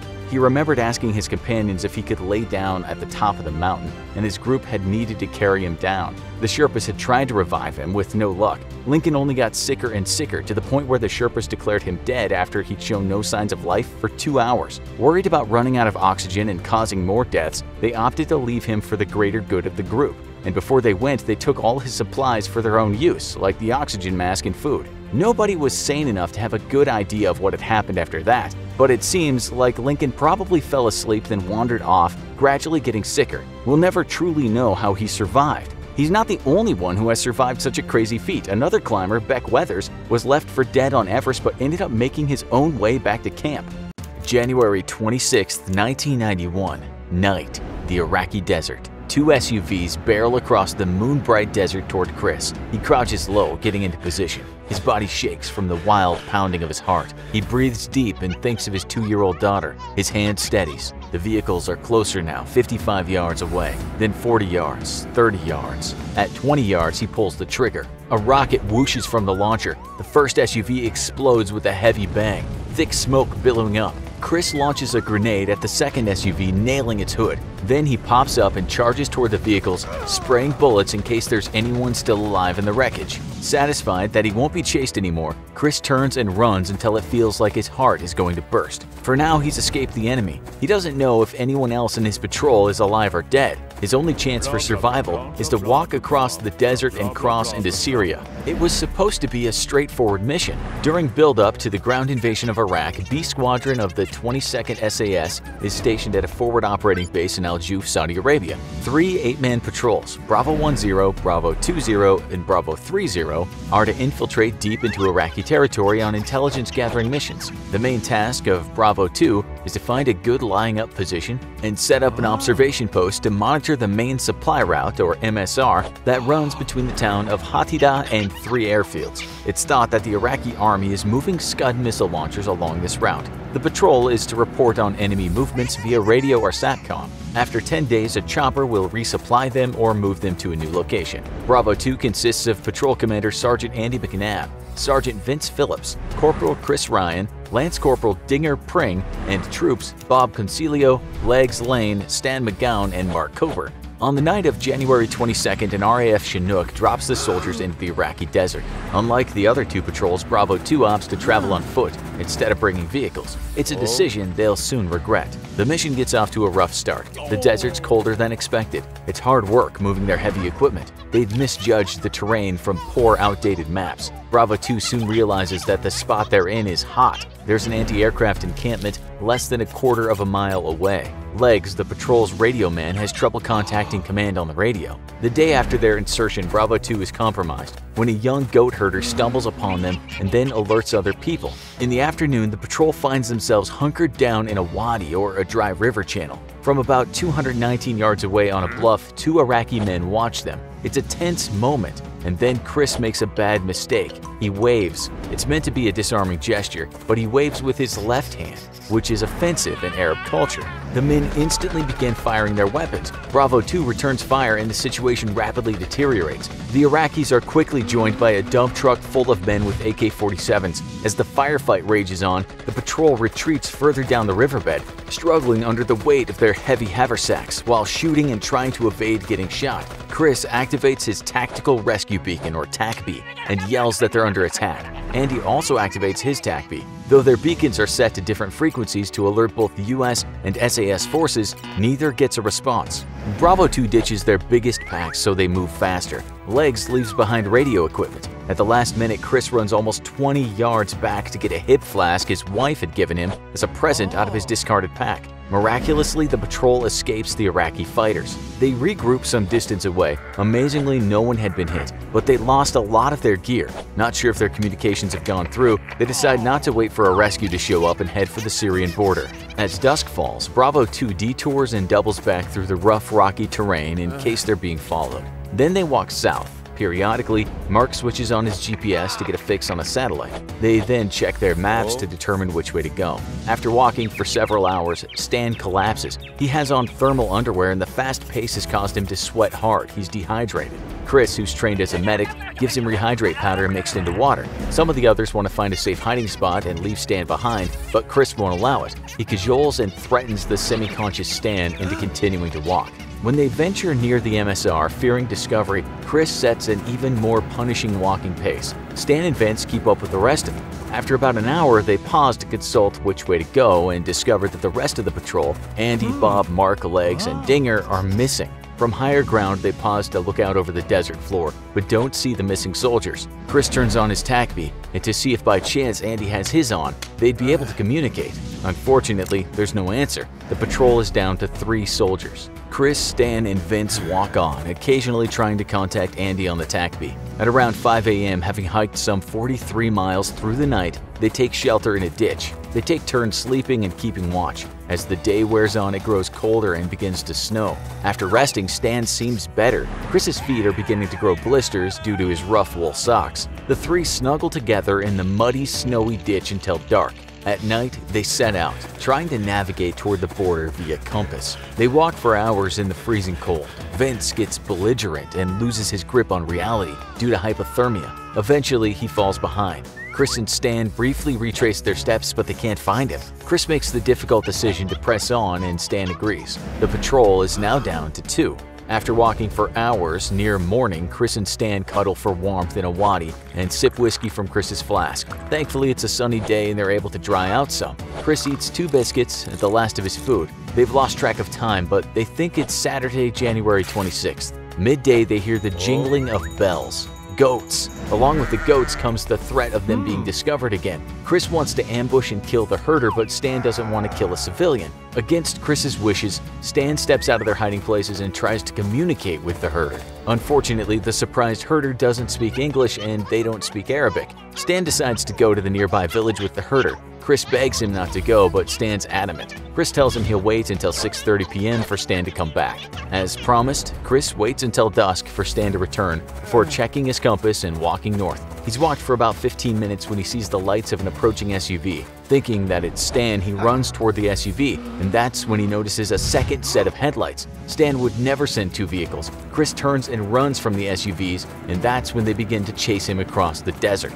After Chris destroys the SUVs with his rocket launcher, he continues his trek toward Syria. Now out of water, he keeps thinking that he should reach the Euphrates River soon, but doesn't. Eventually, he sees a small village with crops. Surely they're near the river. Chris stealthily skirts the village as the dogs start barking. At the river, he tries to fill his water bottle, but discovers that the water is shallow over a layer of silt, so he wades out further and ends up getting sucked down by quicksand. Luckily, Chris is able to struggle free. He carefully fills his water bottle, and the water is murky, foul-smelling, but it tastes good. Chris realizes he can't cross the river, it's cold, and the middle current is too strong and unpredictable. He has to go another way. Chris spends the next few nights hiking through the desert, occasionally zigzagging miles out of his way to avoid villages, vehicles, and goat herders. He sips a little whiskey when he needs a pick-me-up. With each step, his blistered feet grow more painful. During the days, he hides in the wadis or culverts and rests. Sometimes he turns on his TACB, but there's never any answer. He consults its map, but has trouble lining up landmarks with it. Chris crosses the MSR again and becomes demoralized by a highway sign, which announces that Al-Qaim is 50 kilometers, which means that the Syrian border is 80 to 90 kilometers away. He thought he was much closer. The lack of water becomes an urgent problem again. Starting to get careless from exhaustion, Chris stumbles into a signal base, but manages to avoid the soldiers, at times crawling and shimmying across the ground. He finds a clear spring and fills his water bottles. Then Chris accidentally wanders into the large compound of a local politician. A huge portrait of Saddam Hussein is painted on one of the buildings. As the day approaches, Chris is deciding where to hide when he realizes that two men are headed in his direction. There's no way they won't see him when they pass. Despite his exhaustion, Chris's training takes over. He ambushes the men, stabbing one in the throat with his knife. He wrestles the other man to the ground and, using a judo hold, snaps his neck. He drags the bodies into the tall grass by the riverbank to hide them. Chris takes refuge in a stinky sewer culvert full of rotting trash and feces. He can barely maneuver his stiff fingers to open his water bottle. Finally, he gets it open and takes a sip. The water tastes metallic and seems to burn Chris's mouth. He spits it out and uses his flashlight and compass mirror to check his tongue. Everything looks okay. He tries a second mouthful of water with the same reaction. Clearly, the water's bad. Chris dumps it out, very disappointed. It's been 8 days since he had a proper meal and 2 days since he's run out of water. Chris's feet continuously ache, but he doesn't dare take his boots off because he doesn't know if he'll be able to get them back on. Furthermore, he's lost feeling in the tips of his fingers, and due to the dirt stuck under his fingernails, infection has set in. Chris dozes uncomfortably in the culvert, waiting for dark. At night, Chris is finally able to escape the compound area. He limps toward the town of Krabillah but can't find it. Later, he'd learn that Krabillah was blacked out due to war and he'd gone right past it. Eventually, Chris comes to a big barbed wire fence. Finally, is this the border? He manages to cross it with only minor injuries and staggers on. Suddenly, there's a blinding light and Chris wakes up sometime later. He drags himself to his feet and keeps going. He has several random blackouts. Chris sees a dwelling in the distance and makes for it. He turns on his TACB. If need be, he'll kill someone for water. The goat herd family, although surprised and rather suspicious, helps Chris. He manages to ask where he is and they can confirm that he's in Syria. They give him water, sweet tea, and flatbread, but he can't swallow it. For the first time in days, he takes off his boots. His feet are rotting, the toenails falling off. An older woman washes his feet. For a while, he's able to lay by a fire, warming his feet and letting them breathe. Through sounds and sign language, Chris communicates that he wants to go to the police. He gives the family a gold coin for their help. That actually makes things grow tense. They want more money and threaten him with an ancient rifle, but he mimes that he's out of money. The young man is aggressive about taking Chris to town, so Chris carefully eases his feet back into his boots, and he and the young man stand on the side of the MSR and hitch a ride. The camel farmer driver who picks them up speaks a little English. Chris lies to him, saying that he's a crashed airline pilot. Halfway through the ride, the driver kicks the young man out and sends him back home. Chris starts to worry. In the tiny town, they stop for gas. The farmer gets belligerent. Chris tries to bargain with him. The farmer whips up a crowd of people.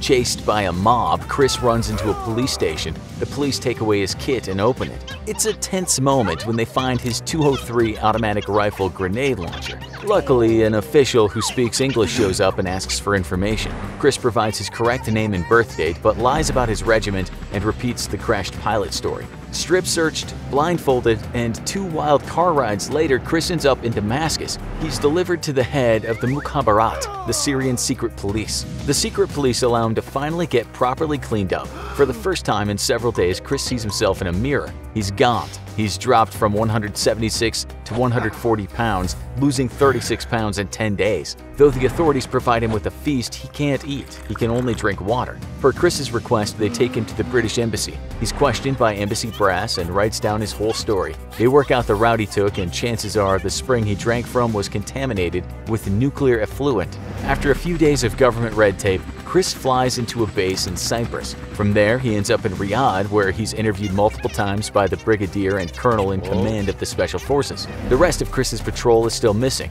No one knows what happened to them. The other patrols, Bravo 1 and Bravo 3, had declared their areas too dangerous upon arrival and had been extracted shortly thereafter. As it turns out, legs had been given the wrong radio frequencies, and the base only received 3 garbled messages on January 24th. The Army waited 2 days before mounting a search, which had to be aborted due to bad weather. Another search was mounted on the 27th with the focus on the most likely escape route, but they didn't find the patrol. A third search was also aborted, this time due to an ill pilot. On February 24th, the ground war launched and was over in 5 days. As it turns out, 5 members of Bravo 2, Stan, Dinger, Mark, and Andy, were separately taken as POWs, ultimately ending up in the same prison. Eventually, they were handed over to the Red Crescent and released after the war. Legs died from hypothermia while trying to cross the Euphrates. Bob died after being caught in a firefight, and Vince died of exposure in the desert. The patrol originally broke into 2 because Andy heard a jet and stopped to use his TAC beam. Bob, Legs, Mike, and Dinger had been behind Andy, so they stopped with him. After trying to contact the jet, the men saw movement ahead and thought it was an Iraqi patrol, so they stayed put until the patrol moved on, and by that time, Chris, Vince, and Stan had vanished. Chris physically recovered in about 6 weeks. The dentist had to remove some loose teeth, and Chris's gums had receded due to malnutrition. He also had a blood disorder from drinking dirty water and a high level of enzymes in his liver produced in reaction to the nuclear effluents. Thankfully, he didn't have radiation poisoning. It took Chris much longer to overcome the recurrent nightmares and psychological scars the mission caused. In all, he walked just under 200 miles in 10 days. It was a boiling hot summer day. The temperature is easily over 100 degrees. The woods all around me are silent, but I know they're out there, looking for me and my partner. We can't rest long. We've been on the run for 18 hours straight since last night, and we're both exhausted. Grudgingly, we pick up our aching bodies and push on into the thick brush once more, checking our compass to make sure we're on the right heading. I'm somewhere in the deep woods of the southern United States, in a military land navigation and survival training program. 6 months ago, I was just a regular teenager, and now I'm hiking through the deep woods on the alert for the squad of instructors whose job it is to hunt me and my partner down. Our goal is simple. We have to reach 3 different waypoints and check in with an instructor at each before hitting our extraction site. The total course is about 30 miles, but the waypoints are set up so that you have to take a long winding path to get to each, and they each have to be hit in succession, causing you to double back for part of your route. The entire time, there's 6 instructors hunting you, and if you get caught, you fail. If you miss a waypoint, you fail. If you take longer than 36 hours to complete the course, you fail.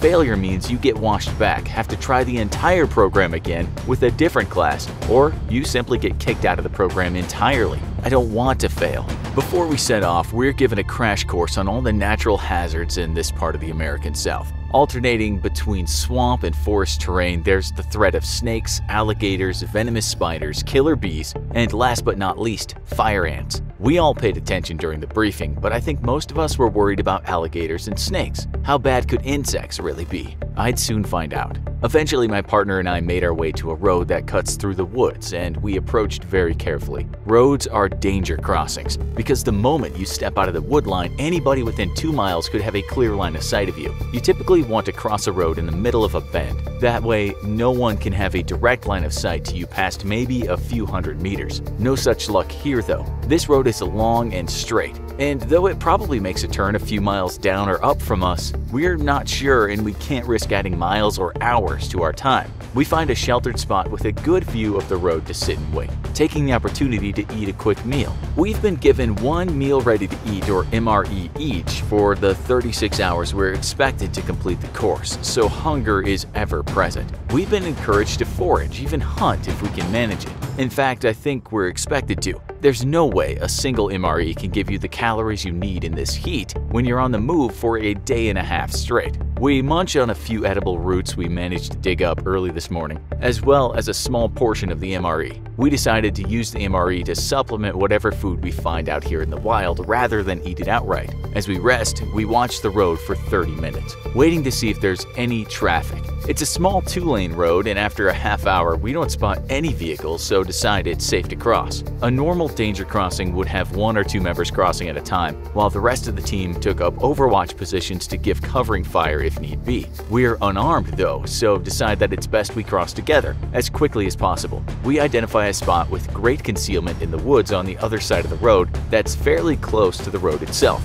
and we slowly start making our way to the road on our side. Suddenly, there's the sound of an engine, and in a flash, we both hit the floor. My partner manages to get behind the thick bush, but I'm a little more exposed than he is, so I roll behind a thick fallen log. I got a little too much momentum though, and to stop myself, I reach out with my left hand and brace against the log. My hand pushes into the soft, rotten wood, but I don't notice. A Humvee with someone in the turret is slowly making its way down the road, and I can see a glint of binoculars, which means this person is looking in my direction. I freeze immediately, barely breathing, even though I'm suddenly out of breath from panic. Before we set out, my partner and I had put on thin-skinned black leather gloves, and then we used duct tape to close the gap between the gloves and the sleeve of our uniform blouse. We did the same with our pant legs, tucking them into our boot and then using the duct tape on top of the boots. This is so that fleas, ticks, or any matter of insect would be unable to crawl inside our uniform. It also means our hands and feet are hot as hell, but we stop every 6 hours to let them breathe and wipe up excess sweat from our feet so they don't start rotting away.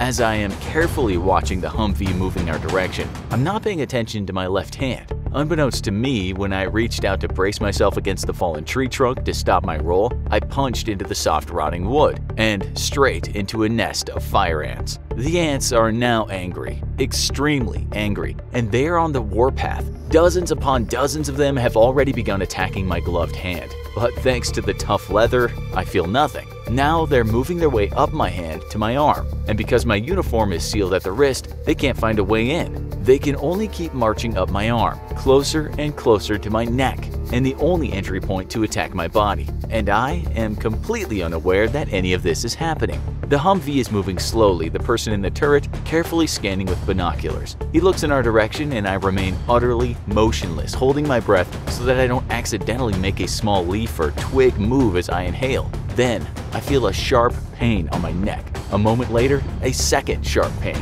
Great, some bug just bit me, and it's probably still crawling around on me. I just hope it's not venomous, and I push the thought away. I can't move. I can't give myself away. I can't fail my training. Then there's 3 more sharp pains, and a second later, a dozen all at once. Now I know something is seriously wrong, and I can't help but turn my head and look at my shoulder. I almost wish I hadn't. My arm, all the way up to my shoulder, is a black and red mass of ants. My hand is wrist deep in their nest, and the angry ants are swarming by the hundreds, covering every square inch of my uniform and finding a way inside it through the top. Fire ants are an invasive species to the United States, as well as many other nations and regions around the world. Believed to have been accidentally brought to the US in shipping crates, fire ants quickly set up shop all across the American South, and every year they push just a little bit further up north. While they can't survive cold weather for long, thanks to global warming, the maximum range that they can inhabit has been steadily increasing year after year. Amongst ants, they are known as one of the most aggressive species and regularly kill birds and small mammals. They've even been known to bring down larger livestock when it couldn't flee after stumbling into a fire ant nest. The US spends millions of dollars every year in treatment for fire ant bites, as well as measures to attempt to control the insects.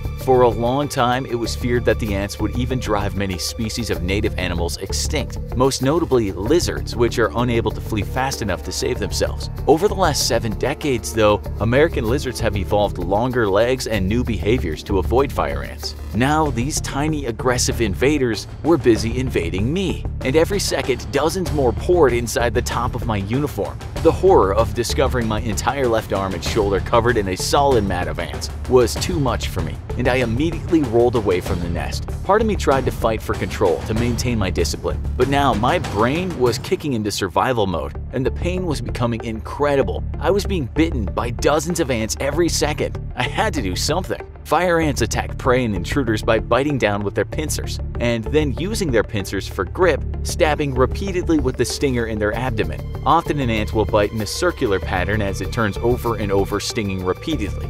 This is what makes fire ants unique amongst most ants, the ability to sting multiple times. When the ant stinger penetrates the flesh, it injects a toxic alkaloid venom called solanopsin. For humans, this is typically not dangerous unless you're allergic, much like a bee sting, but it does produce intense burning pain, hence the name fire ant. Recently, though, scientists have discovered that a fire ant's venom might actually affect the nervous system itself, which might account for reports of hallucinations by victims. The ants were now inside my uniform, though thankfully I was wearing a tight-fitting compression shirt beneath my blouse. It fits snugly enough against my body that a lot of the ants can't find their way under that to get to my chest, but at this point I'm covered in so many ants that plenty do.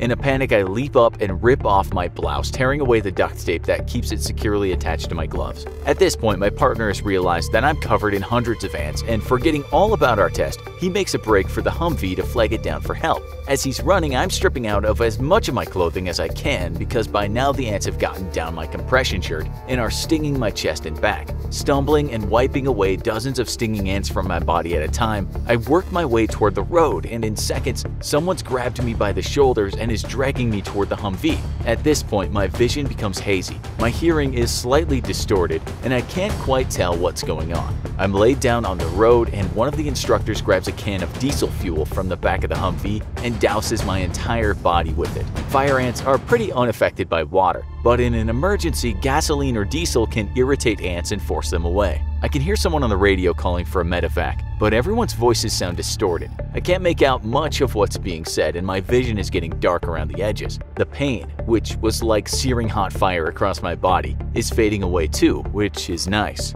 The next thing I know, I'm waking up in a medical tent, an IV in my arm, and a medic standing at the foot of my cot. I find out that I was unconscious for an hour, but my heart rate and breathing remained strong, so they canceled the medevac flight to the hospital. The medic asks me how I'm feeling, and I tell him that I can taste iron in my mouth and that my body feels like it's on fire. My arm is covered in dozens of small red bumps, each one a different sting. And when the medic holds up a mirror for me, I'm horrified to see that I have dozens upon dozens of stings all across the left side of my face, down my neck, shoulders, the upper part of my chest, down my arm to the elbow. It almost looks like I have severe chickenpox, but in just a few areas of my body. A military ambulance takes me back to the training depot, and there I see the doctor at the attached clinic. He tells me that I'm thankfully not allergic, or else I'd be dead, as I received well over 100 bites all across the upper left side of my body. He wants me to get checked in at the hospital though, just to monitor my condition as a cautionary measure. I ask him what that'll mean for my training, and he tells me that I'll get washed back, but be allowed to repeat with a new class in a month. I've been through hell with my class by now, pushing each other along when each one of us wanted to quit. At some point in our training, we started with 40 and are down to just 15 of us. At this point, I'm closer to these guys than almost anyone else in my entire life. I don't want to quit now. I don't want to finish with another team. I begged the doctor to let me stay. Eventually, he calls in my training unit commander, who tells me to shut up and follow the doctor's orders. I beg him this time to let me stay. He thinks about it, asks the doctor if it's even possible. The doctor says that if I survive the initial stings, there's little danger now, but it won't be pleasant for me. I shrug, tell them both that I'll deal with it. My commander agrees, but warns me that the only slack I'll be cut is not being forced to wear camo paint because of the risk of infection on my bites. I'll be expected to keep up with everyone, do everything else everyone else does, no quarter given. I agree, and the next day, me and my partner are forced to restart our navigation course from scratch. He doesn't mind though. He was given the option to finish alone the day before, but he refused, because that's what family does. Over the next few days, the bites harden into small white lumps. The doctor wasn't kidding. Training becomes even more of a living hell. The bites hurt bad due to the constant rubbing of my uniform and body armor against my skin. Soon they start to ooze pus, and at the end of each day my shirt is covered in salt-encrusted sweat and pus. I was given a cream to use to prevent infection and ibuprofen for the pain. The cream apparently works, but the ibuprofen doesn't even touch the intense pain. The nights are the worst though. The temperature stays close to 100 degrees and I'm so miserable I can barely get any sleep. And we've already been sleep rationed anyway. I push through it though. Eventually the small white lumps harden and many of them tear off due to friction from my skin and my uniform on my gear. I'm carrying up to 80 pounds sometimes and it's sheer agony. But I keep on anyway. After a week, I'm exhausted and on the verge of total collapse. But my bites have finally begun to fade and this phase of my training is nearly complete.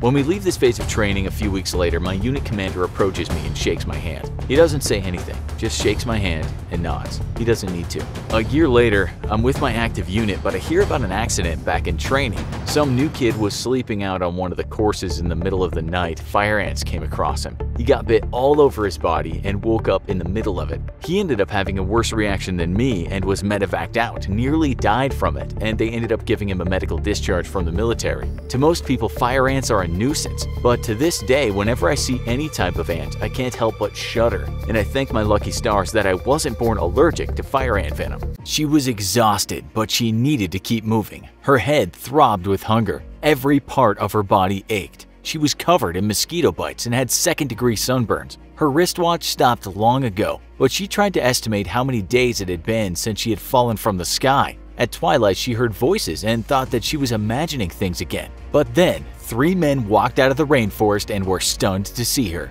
"I'm a girl who was in the Lanza crash," she told them. "My name is Juliana." Born to German zoologist parents Maria and Hans Wilhelm on October 10, 1954, Juliana Kopka had an interesting childhood. Her parents worked for the Museum of Natural History in Lima, Peru. When Juliana was 14, her parents decided to leave the city and set up Panguana Ecological Research Station in the Amazon rainforest. For the next 2 years, Juliana was homeschooled and accompanied her parents on research trips into the jungle, where she learned plant, animal, and insect identification and various survival techniques along the way. Educational authorities disapproved and Juliana was forced to return to Lima to finish high school. In December of 1971, Maria came to the city to collect 17-year-old Juliana, the plan being to visit her father for Christmas. Although her mother wanted to leave sooner on the 20th, Juliana had a school dance on December 22nd and a graduation ceremony on the 23rd. After pleas from Juliana, her mom agreed to fly out on Christmas Eve.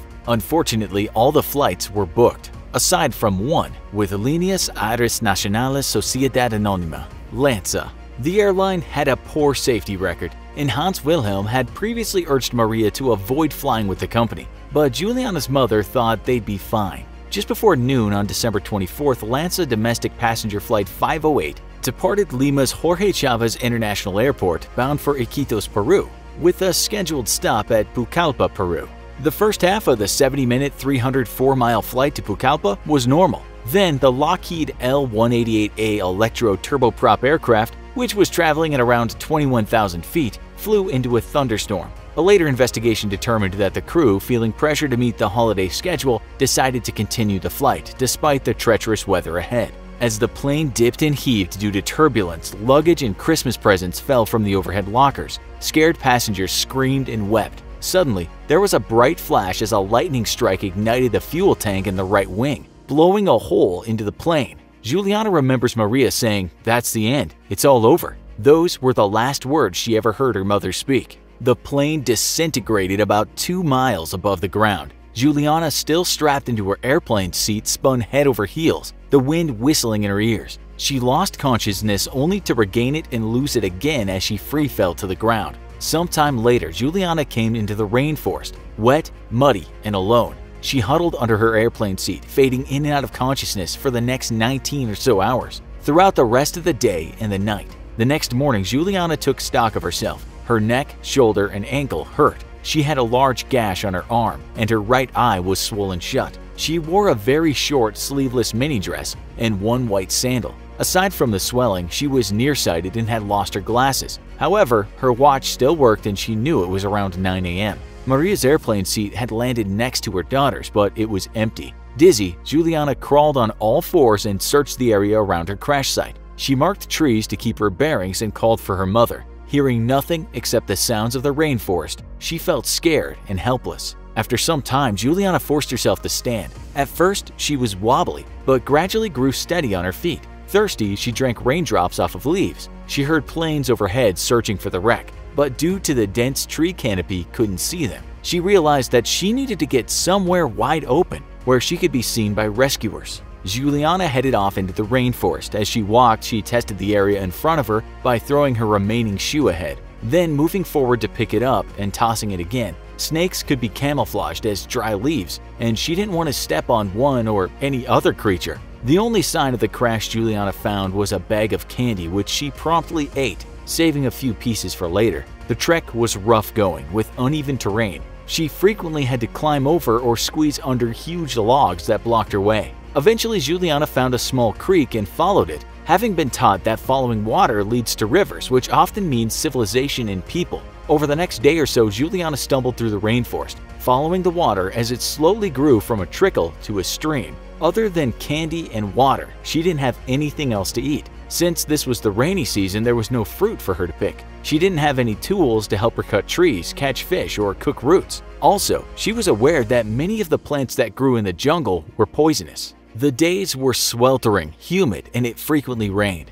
At night, the temperature dropped. Juliana cowered under bushes, curled up, shivering in her mini dress. She was constantly attacked by insects, especially mosquitoes. Flies laid eggs in the wound on Juliana's arm. She squeezed it, but wasn't able to get them out. She worried that she'd lose her arm. As she walked downstream, Juliana saw more evidence of the plane crash. She heard the call of a king vulture and suspected that there were dead bodies nearby. Eventually, she came across a row of seats with 3 dead people still strapped in. The passengers had a head-first impact and hit the ground so hard that they were buried almost 2 feet into the dirt. Juliana was horrified. Judging by their clothing, 2 of the victims were men. To make sure that the woman was not her mother, Juliana took a stick and knocked off a shoe of the female corpse. Since the toes were painted, she knew it could not have been Maria, since her mother never used nail polish. On December 28th, Juliana's watch finally stopped. After that, she tried to count off the days but suffered from confusion. On the 5th or 6th day of her journey, Juliana heard a sound that gave her hope. It was the call of a hoatzin,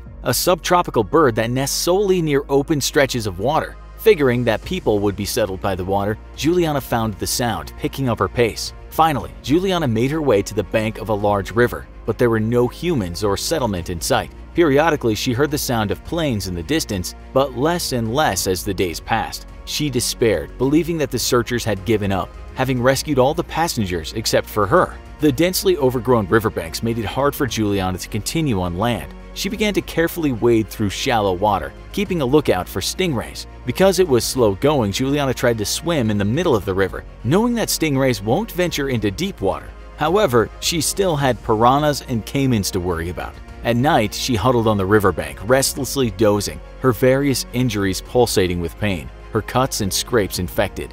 Days ago, Juliana had eaten the last piece of her candy. Now she drank river water to keep her stomach full. One morning, she felt a sharp pain in her back. When she gingerly explored the area, her hand came away bloody. The sun had severely burned her back as she swam. An exhausted and starving Juliana was plagued with hallucinations of civilization. Sometimes she saw the roof of a house or heard chickens clucking. She endlessly fantasized about food. Each day it got harder to get into the cold water and swim. On the 10th day of Juliana's arduous journey, she constantly encountered logs as she drifted downriver. She weakly climbed over them, using the last of her strength, trying not to injure herself further. After an exhausting day, Juliana swam to a shore where she dozed off on a gravel bank. Minutes later, she awoke to an amazing sight, a boat. Juliana wanted to leave, but she didn't want to steal the boat. Instead, she took a small path that led up the bank from the river. Because she was so weak, it took her hours to make it up the hill to a tiny hut with a palm leaf roof. At the hut, Juliana found a liter of gasoline. She poured some on her wounds, remembering having seen her father do the same to cure a dog of worms. The gasoline stung, but drew out a mass of maggots that were infecting her arm. A second path led from the hut into the rainforest. Juliana waited, but no one showed up, so she spent the night at the shack. The ground was too hard, so she went back into the water and laid down in the sand. The next day, Juliana walked up to the hut again because it was pouring rain. There were frogs everywhere, and Juliana tried to catch one to eat. Thankfully, she was too slow, which was good because the frogs ended up being poisonous. Juliana stayed at the shelter, telling herself that she'd rest one more day before moving on. Near evening, she heard voices and thought it was her imagination, but then 3 lumberjacks came out of the forest. They froze in shock when they saw her. Juliana recalls that they thought she was a kind of water goddess called a Yamanja, a figure from a local legend who is a hybrid of a water dolphin and a blonde, white-skinned woman. In Spanish, Juliana explained what happened. The woodcutters treated her wounds and gave her food. The next morning,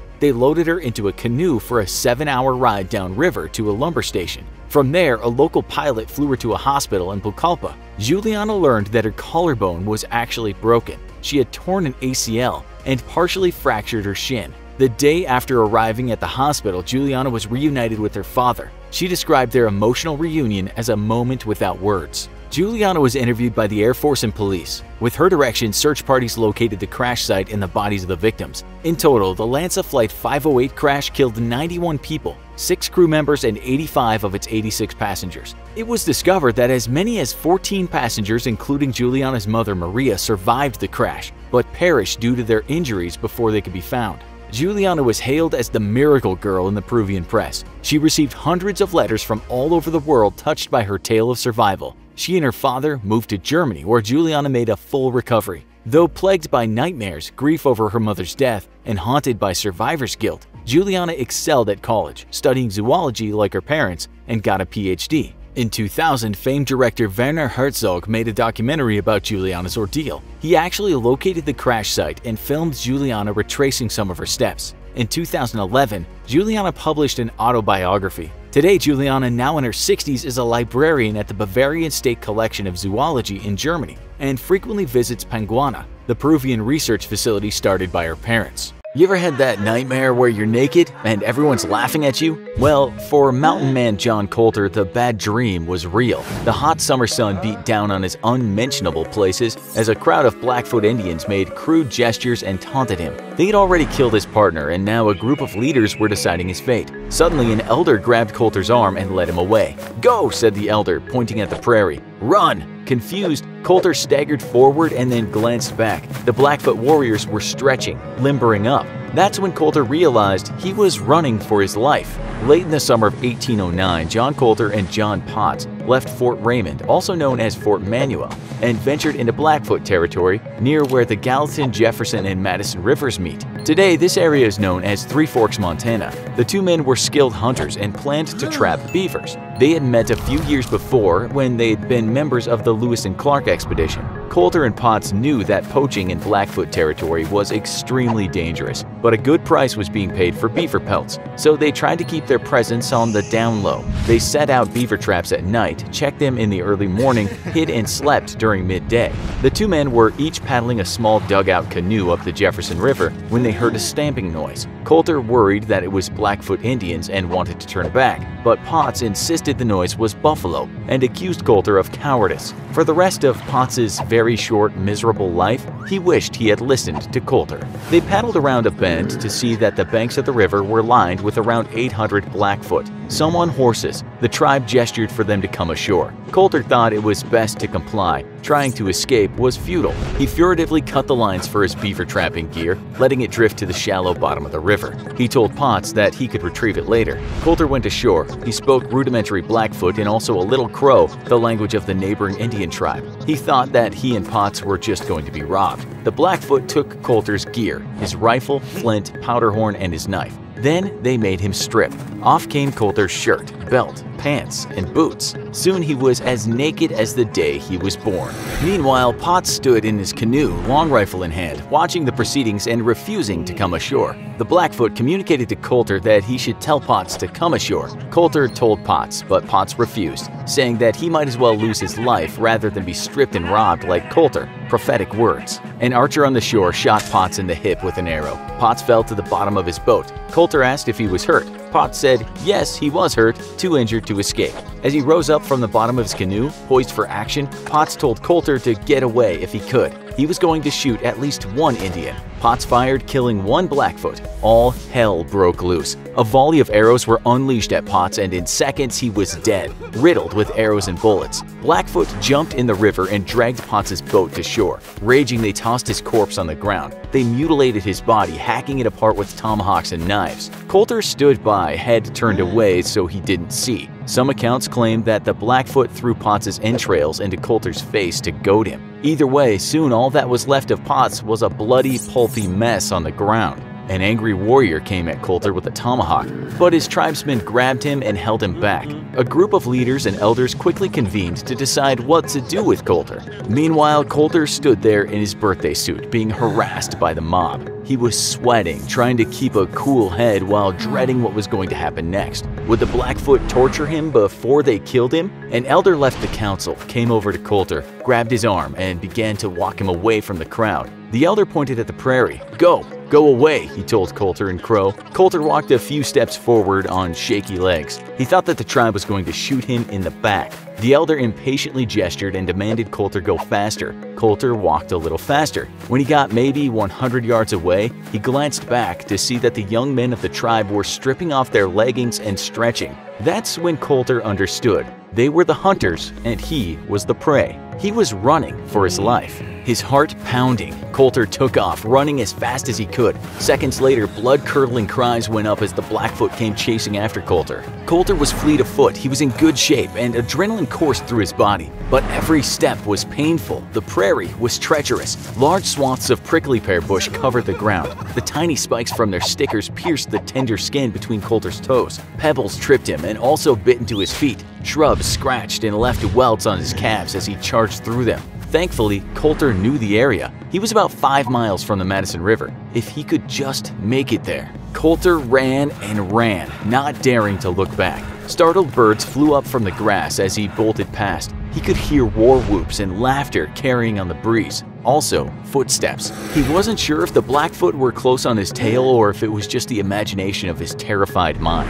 Finally, Coulter couldn't bear it any longer. He was out of breath. He had a stitch in his side. His nose had started to bleed from the extreme exertion. Slowing down, he looked back. Coulter had run perhaps 3 miles. Most of the hunters had lost steam and were distant specks on the prairie. However, one graceful runner draped in a blanket and carrying a spear was far ahead of the rest of the pack, maybe around 100 yards behind Coulter. The distance between them was just shy of an American football field. Coulter took off again. The Blackfoot hunter chased him for another mile, slowly gaining ground, getting closer and closer. Heart racing, lungs burning, ears ringing, Coulter could run no more. He stopped and whirled around, arms spread wide, panting, his feet shredded and his nose gushing blood. Coulter pleaded for his life in Crow. The exhausted warrior didn't hear Coulter or didn't care. He ran closer and then lunged at Coulter with his spear, but stumbled and fell, breaking his spear in two. The tables were turned. Suddenly it was the Blackfoot warrior on the ground begging for mercy.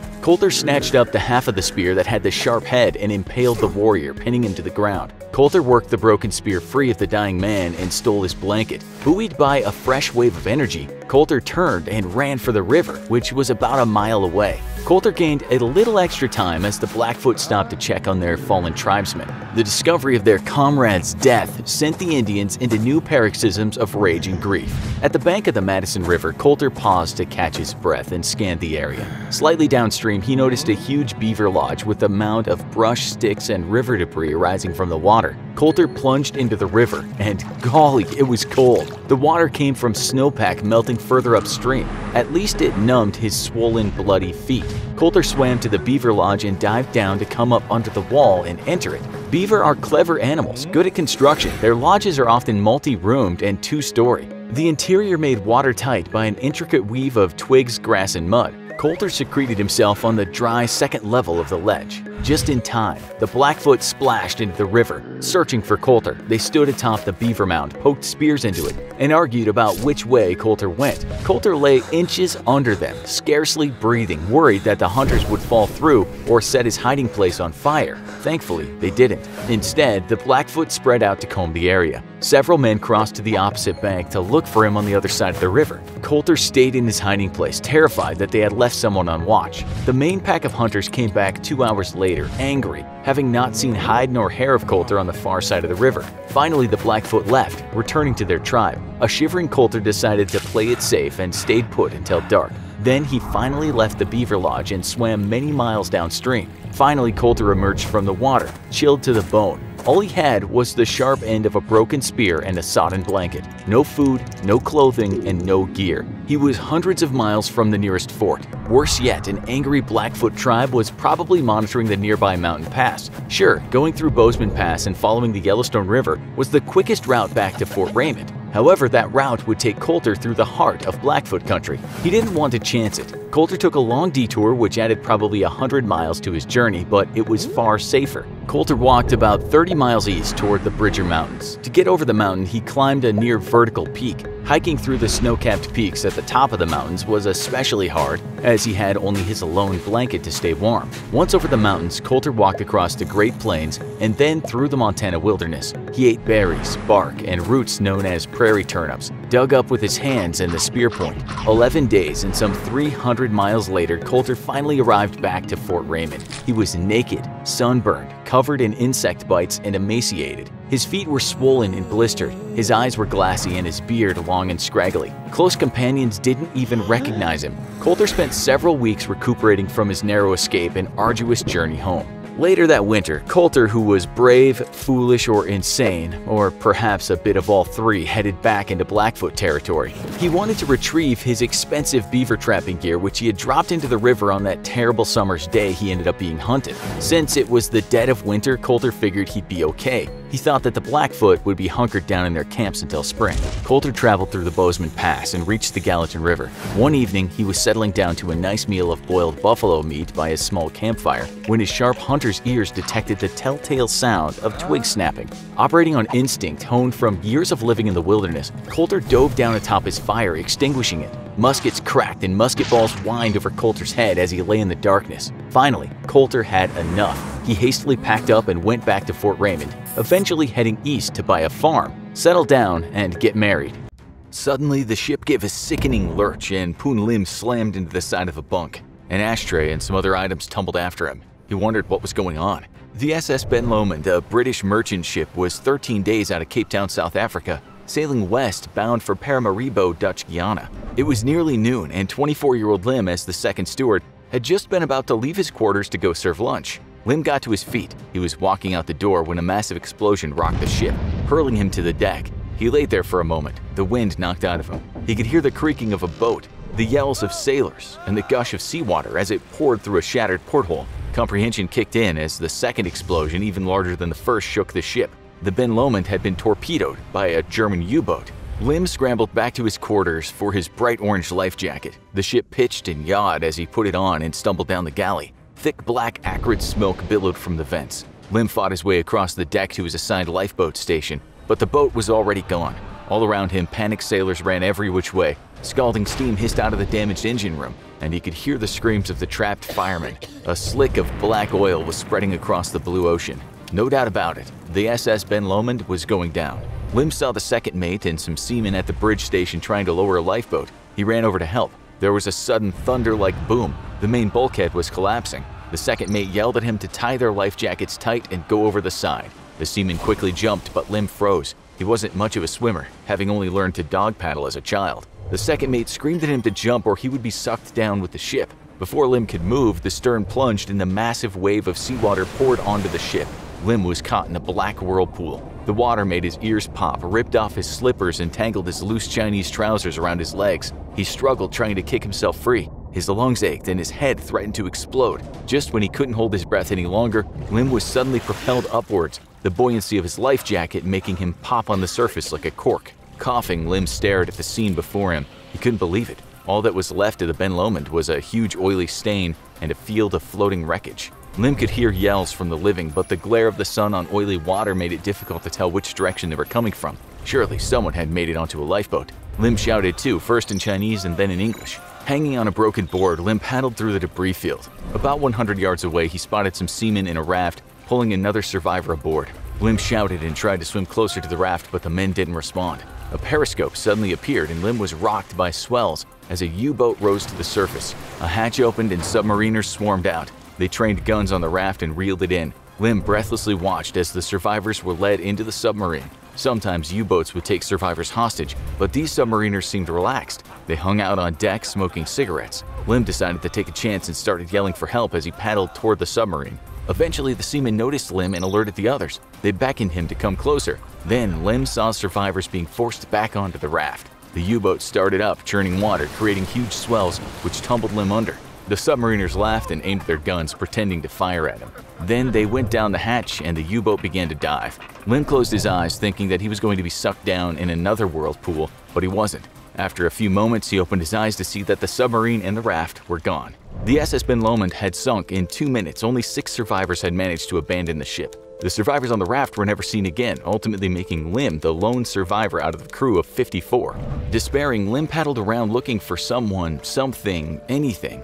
Hours later, he finally saw something. One of the Ben Lomond's emergency rafts. After swimming to the raft and hauling himself onto the narrow deck, Lim was exhausted and collapsed. Sometime later, he awoke, stiff, sore, and shivering. Lim wrestled out of his life jacket and took off his sodden clothing. Worried about getting separated from the raft, he took some rope and made a loop for his wrist so he could keep the raft tied to him. He curled up on a ledge and scanned the darkening horizon, hoping to see the sweep of a spotlight, but there was only waves. It was late morning when Lim awoke, chilly. He reached for his clothing only to realize that it was gone, fallen overboard sometime during the night. However, his life jacket was floating in the water. The buckle snagged on the edge of the raft. He leaned over and grabbed at it, but it was just out of reach. Lim was afraid to stretch further for fear he'd fall overboard. A wave suddenly swept it free and he watched helplessly as the bright orange life jacket drifted away until it was finally out of sight. Lim took stock of the raft. It was square with 2 8-foot-long, 2.5-foot-wide plank benches. A 3x6 well sat between them. The whole frame sat upon 6 watertight drums. There were 2 metal containers fore and aft containing supplies. Luckily, the containers were stocked with a bag of barley sugar, 2 pounds of chocolate, 5 tins of evaporated milk, tins of hardtack, dried beef, flour, molasses, suet, malted milk tablets, and a bottle of lime juice. More importantly, there was an 11-gallon water tank. There was also loose tobacco and rolling papers in a small tin, matches along with a rope, 5 flares, 2 smoke pots, and a flashlight. Lastly, there were oars and a huge canvas sail. Unfortunately for Lim, he knew little about sailing and had no way to navigate. He quickly used the sail to create a shelter so he'd have some relief from the scorching sun. The next several days were all the same. During the day, Lim huddled in the shaded well. Night brought relief from the heat, but then he would shake with chills due to sunburn. Though Lim didn't have much of an appetite, he ground up a little hardtack, mixed it with water to form a thick soup, and sprinkled on some dried beef for flavor. He daydreamed about his childhood in a rural village in the province of Hainan, China. He tried to calculate how long it would take a rescue boat to reach the area where the Ben Lomond went down to find him. A squall blew up and the raft danced on the choppy waves. Lim curled up in the well and gripped the side of a bench so hard he got splinters. Just over a week after the Ben Lomond sank, Lim sighted a ship. It was still far away, so he decided to set off a smoke pot to draw it near, and then he would set off a flare. The ship didn't react to the smoke and changed course. But Lim decided to set off a flare anyway, but he didn't know how to use them. They had instructions, but Lim didn't read English very well. He tried to light a flare and tossed it in a wide arc. It fell into the sea and sank unlit. In a panic, he dropped the second flare in the sea. But his third attempt worked. A red ball of light shot up into the sky, but the ship didn't change course. Lim set off the fourth flare and the ship swung toward his raft. Lim set off his final flare. The ship came close enough that he could see 3 men on the bridge and the glint of binoculars. Lim realized the mariners were studying him. Sometimes enemy subs used decoys to lure ships. Lim yelled that he was from the Ben Lomond. He thought about jumping in the water and swimming for it. Suddenly, the ship's engines revved to life. Lim lit a smoke pot, but the ship turned and rapidly sailed out of sight. Lim cursed and wept. He wondered if the ship had refused to pick him up because he was Chinese. The next morning, Lim woke up with a new resolve. There was no guarantee he'd be rescued anytime soon. He needed to make plans to survive. He checked his supplies. He had drank 2 gallons of water in just over a week. At this rate, his water would last maybe 28 days. However, if he limited himself to a pint a day, drinking in the morning and then again at dusk, he could stretch it to 40 days. He portioned out his food as well. Lim's skin was erupting into painful boils from the constant exposure to salt water. He took the jagged edge of a tin and lanced the bumps. He could no longer sleep in the well. He needed to stay dry and sleep on a bench, even if he risked falling into the sea. He made himself a rough sleeping bag out of some canvas and lashed it to a bench. It took several days before Lim got used to napping on the bench, but with his skin staying drier, his boils improved. His biggest problem became thirst. Most days, long before evening, he had drunk all his rationed water. He opened a tin of milk and drank most of it at once because it would rapidly spoil in the heat. It gave him an upset stomach and diarrhea. Lim figured out that he could keep an open tin of milk floating in another tin of seawater in the well to slow the spoiling. When it rained, Lim scrubbed himself and gargled. He developed a system to catch rainwater on the sail so he could replenish the water tank. By now, his skin had tanned to leather and his hair had grown long enough to shield his eyes from the dazzling sun. As his supplies got low, Lim began to try to figure out how to catch fish. He ended up digging the spring out of the flashlight and bending it into a hook. He beat the edge of a tin lid and shaped it to make a knife. The knife went on a lanyard around his neck.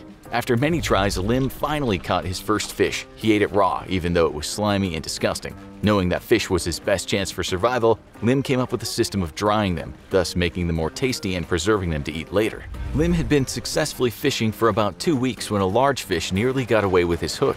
Lim decided to make a better hook. Using the heavy key to the water tank, Lim started to dig a nail out of one of the planks. For hours he worked at it using the key and his fingernails to chip away at the wood surrounding the nail. Unable to yank the loosened nail out with his hands, eventually he gripped it in his teeth and pulled.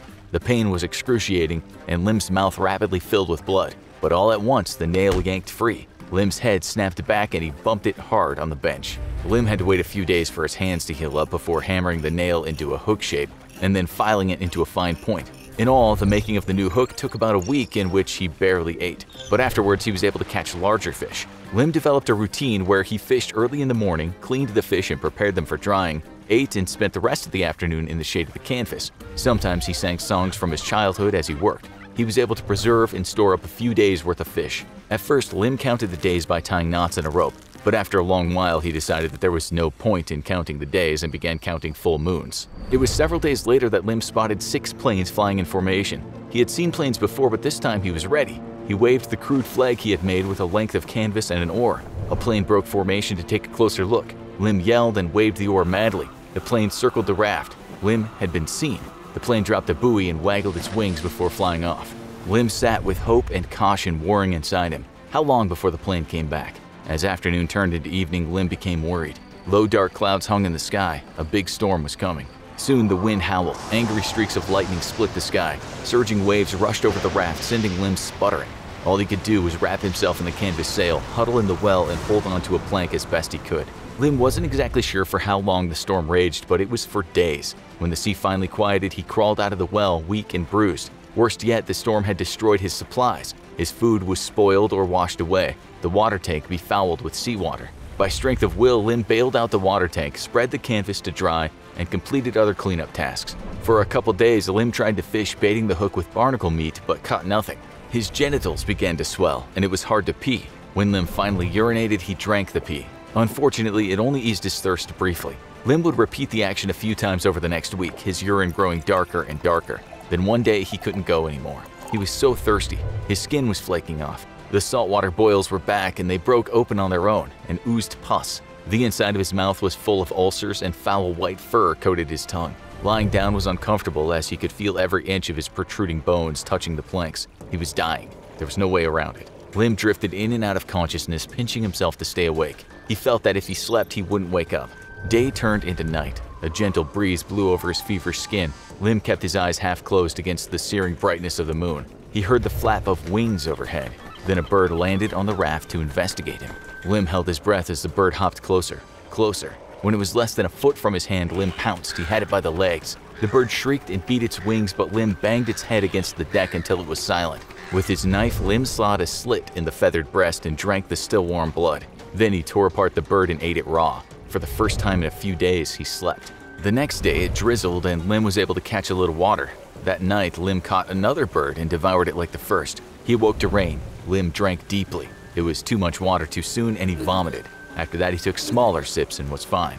He set up his water catch system and was able to capture several gallons of water. Not long after that, Lim realized that he had drifted into waters full of fish. He was able to catch some. He had to force himself to eat slowly. Over the next several days, Lim grew stronger. He alternated between catching fish and birds. His health slowly improved. One day while fishing, Lim reeled in part of a tree trunk. It was the first sign of land he'd seen in months. Within a few days, the ocean water had turned muddy brown. It obviously mingled with fresh water somewhere nearby. In the distance, Lim could see a strip of sandy beach. As Lim drifted closer, he could see a jungle and smell the vegetation.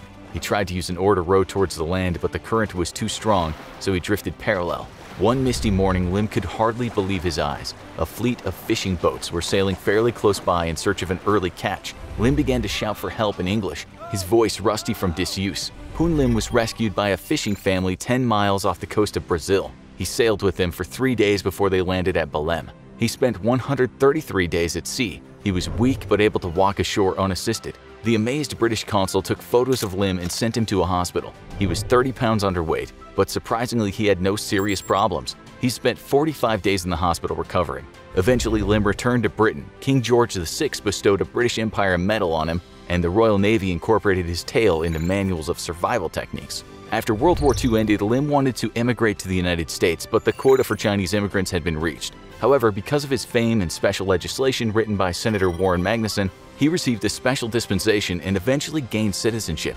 The U.S. Navy Emergency Rescue Equipment section interviewed Lim extensively, even reconstructing a raft similar to the one Lim survived on. Lim reenacted his survival skills and showed them his technique for making a knife. When told no one had ever survived on a raft longer at sea, Lim is said to have replied, "I hope no one will ever have to break the record." When you're in 5th or 6th grade, you have a lot on your mind. There's that upcoming math test, what to say to the cute girl sitting next to you, or that after-school sports game you'll be playing in. Life can be a bit challenging at times, even under normal circumstances. But for Norman Ollestad Jr., he had an additional problem. He had to figure out how to navigate an 8,600-foot tall mountain in freezing temperatures, all by himself. Now that's what you could call an unsettling situation. So you might be thinking a circumstance like that is absolutely insane for an 11-year-old kid, and it is, without a doubt. But what's different about Norman from your regular middle schooler is that he had been preparing for this moment all his life. Unintentionally, of course, but because of his childhood upbringing, there was pretty much no extreme challenge Norman wouldn't at least have a fighting chance to survive.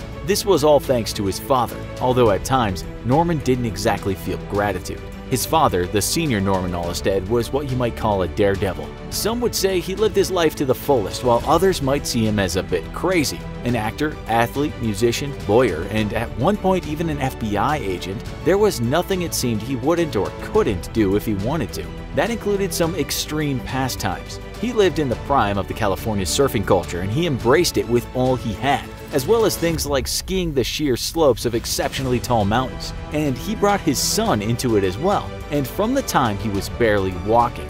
There's a picture of him with Norman Jr. as a 1-year-old toddler strapped to his back as he stands riding a wave in the middle of the Pacific Ocean. That's the kind of environment Norman Jr. grew up in, the kind where one wrong move could be your last one. As he grew from a tot to a young boy in Malibu, California, his father threw him fully into the sports of both skiing and surfing, but not as a typical father would approach them. Instead, Norman Jr. was skiing steep black diamond-type slopes as well as riding raging waves along the Mexican coast. He was dubbed a boy wonder because of all he had done under the strong insistence of his father. While it's important to remember parenting wasn't quite the same in the 70s or 80s as it is today, this was still quite unusual even back then. And today, many of the things his father did may have landed him in jail. Things have changed in this area. But while Norman Jr. did admit he'd rather have been out riding his bicycle or snacking on cake from time to time, he also called his many adventures really beautiful, and they made unforgettable memories he would cherish for the rest of his life. More than that, the skills he learned gave him a chance at survival when he was later stuck in the middle of nowhere 50 miles from Los Angeles, on the top of the San Gabriel Mountains thousands of feet above the ground in a blizzard in February. But what was he doing on the mountain to begin with, you might be wondering? It all started at around 8 a.m. on February 19th of 1979. Norman Ollestad Jr., his father, and his father's girlfriend were flown via a single-engine Cessna 172 through mountainous territory en route to the mountain town of Big Bear to get a trophy he had won for a skiing competition. Along the way, the weather got unfriendly and suddenly everything turned gray. Clouds appeared all around the windows of the plane, pressing in on them. They could see nothing except an occasional object pop out here and there, and then again vanishing. Too late, they realized what they were, the limbs of trees. Soon the plane struck one and crashed along the mountainside, instantly killing the pilot and Norman Jr.'s father, and seriously wounding his father's girlfriend. Norman Jr. remembers 3 thuds as he made contact with the solid mountain. The third knocked him out. He doesn't know exactly how long he was passed out, but he awoke in excruciatingly cold temperatures. To make matters worse, his hand was broken. He found his dad and tried to get him to wake up, but he was unresponsive. Afraid of freezing to death, he and Sandra Cressman, his father's 30-year-old girlfriend, sat together under the wing of the plane in a desperate attempt to get warm. They waited and waited for hours until after 7 had passed, they became worried that they could die before they were found. So they did the only thing left to do. They attempted to navigate down the mountain. Snow and ice were so deep that they reached Norman's waist, so he grabbed a stick and slid down on his bottom, thrusting the stick in the snow when he began to move too fast for comfort. With a long distance between him and safety, it was painfully slow going. Unfortunately, Sandra was not as adept at icy travel. She also had a deep cut on her forehead and a dislocated arm, which definitely didn't help her situation. Despite Norma's attempts to help her down the mountain, she ended up falling in a particularly icy area. She never got back up again. As Norman described her, though she could open her eyes, she seemed to be so badly hurt that she can no longer talk. Her body was discovered later by a rescue team prone on the mountainside, 100 yards from the scene of the crash. Norman kept going. As he moved on, he heard a helicopter above him. He stood up and waved at it and thought they had seen him, but he was wrong. They flew on and left him alone, still stuck on the mountain. However, he pushed on. As his father had taught him throughout his youth, when the going gets tough, you just keep on going. So that's what he did. Giving up was never an option. He said he felt instinct take over and became an animal, similar to a wolf, an animal fully at home in the treacherous wilderness. Norman traveled 2 miles from the plane to safety on the ground by alternating stopping and sliding. He used the skills he had perfected through his extensive surfing and skiing experience to know the right angle to turn and how to best glide. He had complete control of his body and could pull off the moves necessary to get through particularly dangerous areas. He almost felt at home, as he put it. A 45-degree pitch and blizzard with slippery ice was nothing unlike what he had done for the last 8 years of his life. He was much more than prepared, even when it came to scaling a vertical gulch of stone using only his fingers. Still, it took him 9 hours to make it down. He then walked along a creek to a ranch house. A rescue party arrived on the mountain only after the clouds shrouding it had lifted. There, they saw the plane wreck and the 3 lifeless bodies resting on it. Norman Jr. was the only one who survived, and though he had a broken hand and a swollen face due to many cuts he sustained during the journey, he claimed to only be a little sore. In a wheelchair the day after the ordeal, he explained what had happened while his mother sat next to him. His parents were divorced by that time, and Norman had questionable thoughts about the boyfriend she dated afterward. But he was beyond happy to be back with his remaining family. Later, Norman wrote a book about his experiences. Many would say it was mostly a book about his father and their at times strained and at other times magical relationship. As Norman put it, both were inextricably linked. He said that relationship was with him on that mountain, despite the fact that his father was already dead. The book, titled Crazy for the Storm, a memoir of survival, was a great success and lauded by critics. The picture on the book's jacket is him as a small child strapped onto his father's back as he rides a wave in the middle of the ocean. Norman Jr. wrote the epilogue to his own son, who he has raised responsibly, yet in a way that he still learns crucial lessons in life, and the response from readers has been overwhelming. Norman has received numerous letters and emails from his readers talking about their own experiences with their mothers and fathers. Many seem to feel something deep and personal through Norman's story that resonates with their own lives. In the wake of a tragic disaster, many have come together to revisit their childhood. 2.5 minutes. It's June 29, 1966, and for months the prisoners have watched the guards. They've noted details, memorized routines, and made maps of the POW camp using pebbles. Now it's all down to Dieter. 2.5 minutes is all the time he has before the guards return from retrieving their evening meal from the kitchen hut. A prisoner acting as lookout flashes Dieter the go signal. He yanks the pre-loosened logs up from the floor of his hut and squeezes through a small opening. He crawls through the secret tunnel under the fence surrounding the prisoner huts. He sneaks into a guard shack where he quickly snatches a couple rifles. By now, other prisoners are escaping. Dieter hands out the rifles and the prisoners scatter. Angry yells from the direction of the kitchen hut. The guards have realized that an escape is underway. They scramble toward Dieter. One shoots, sending a bullet whizzing just over Dieter's head. He fires back and drops the guard, but he's outnumbered. The swarm of enraged guards closing in. No way can Dieter shoot them all. As a young boy in Germany, Dieter Dangler witnessed Allied bombings of his village and decided that he was going to be a fighter pilot when he grew up. After a long slew of immigrating to the U.S., enduring a stint in the U.S. Air Force, college, and graduating from the U.S. Navy Aviation Cadet Program, Dieter finally became a pilot. He then underwent further instruction training as an attack pilot to fly the Douglas 80 Sky Raider. After training, Dieter was stationed aboard the aircraft carrier USS Ranger off the coast of Vietnam. It was here that he joined an ill-fated secret operation that would result in him becoming a POW. On February 1, 1966, just after 9 a.m., 4 Sky Raiders take off from the USS Ranger. They fly in formation at 10,000 feet on a classified mission to bomb targets in North Vietnam.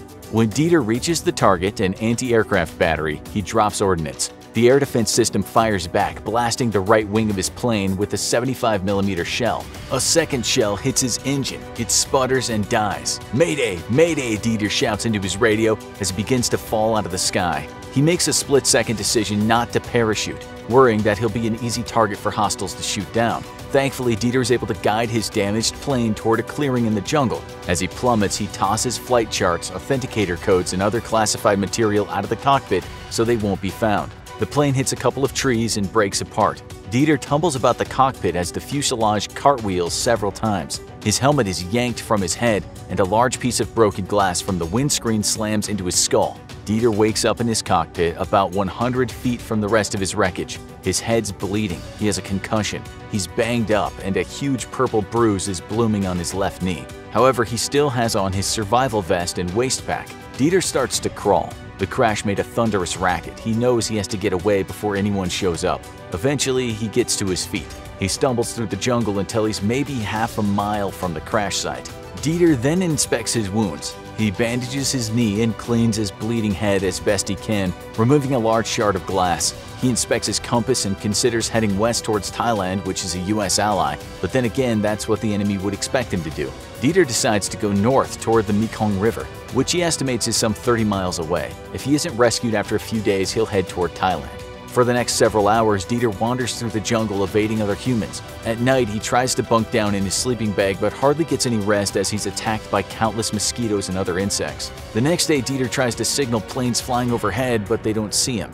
Dieter continues his march through the jungle but makes a huge error. He ignores the traditional survival advice to avoid trails and watering holes because that's where he'd be most likely to run into other humans. Exhausted from hacking through the brush, Dieter walks on an established path. Unfortunately, he runs right into some Pathet Lao troops, pro-communist Laotians. They immediately take him hostage. They tie Dieter's hands with rope and search him, taking his watch, compass, and going through his rucksack. He chatters at them in German, hoping to convince them that he's German, not a US soldier, but they just seem confused. That night, the guards drive big stakes into the ground and spread eagle Dieter between them. Tied up, Dieter can't even prevent leeches crawling up his legs. The next few days are a blur. Dieter is marched through the jungle at a punishing pace and tied up every night. His guards feed him poorly cooked sticky rice and he drinks unfiltered river water. Eventually, Dieter's original captors hand him off to a guerrilla group and he ends up in a village where a province chief speaks fluent French. Dieter speaks some French and is glad to be able to communicate. The chief spends hours talking to Dieter about the places he's visited in Europe. He makes sure that Dieter is treated well. For the first time in about a week, Dieter gets a full meal. He's allowed to bathe and his various injuries are treated. At night, he's allowed to sleep on a mat without being tied up.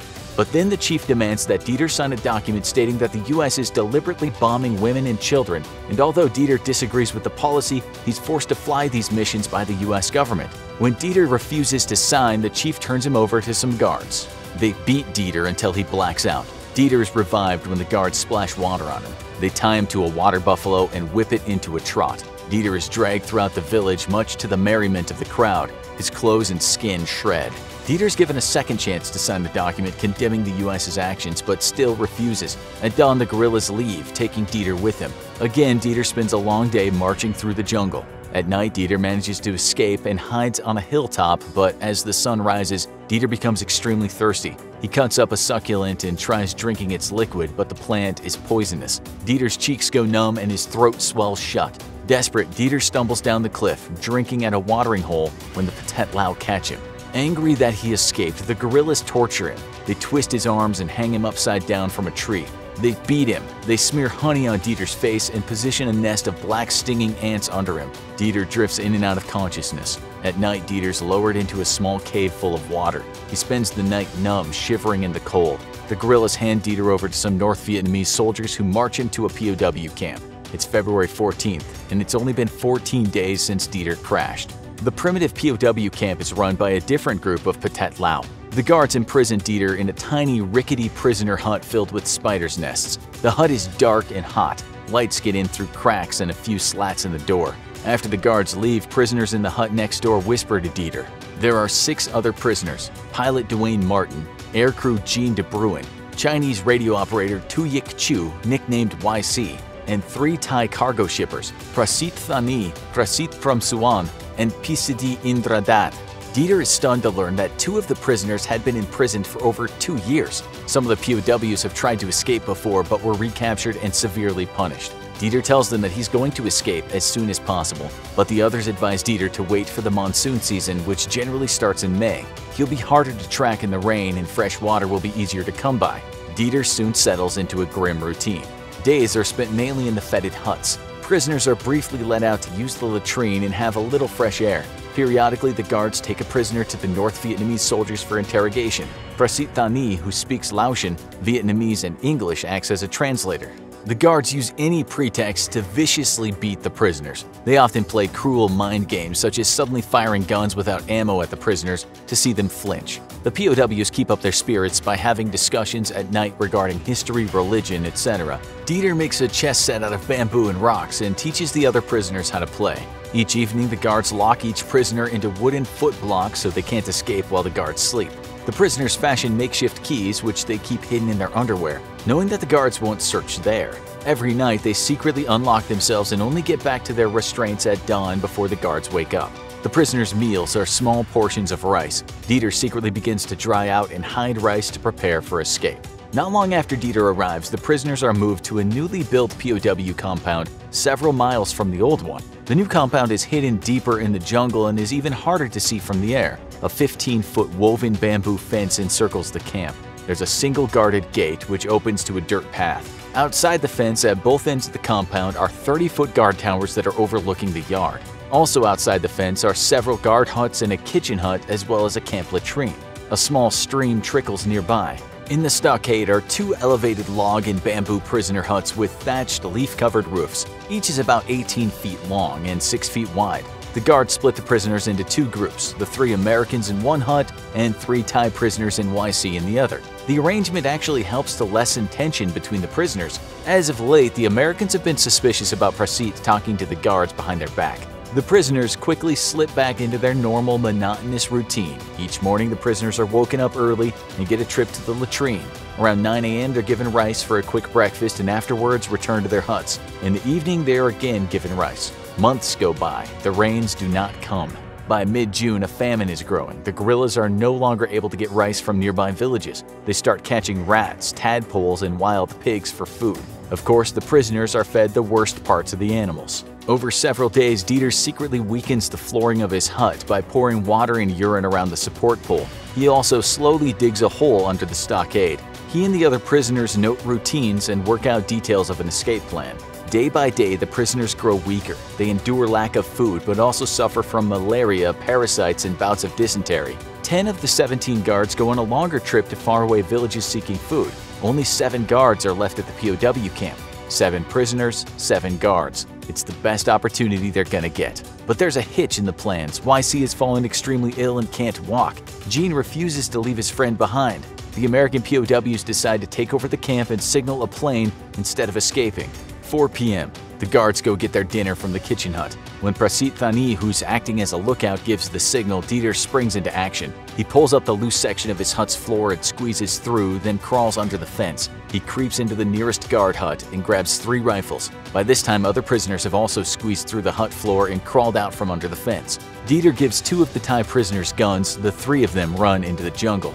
The guards realize that something's wrong and run out of the kitchen hut. They fire at Dieter, who shoots back, killing 1 of them. Another guard runs at Dieter with a machete and Dieter kills him point blank.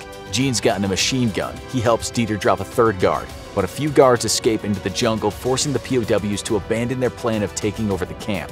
If the guards show up with reinforcements, they'll be toast. Dieter and Dwayne say an emotional, hasty goodbye to Gene, who's decided to stay behind with YC before plunging into the jungle. They hike until they reach a ridge not far from the stockade. They're dizzy and vomiting from the sudden exertion, but they're free.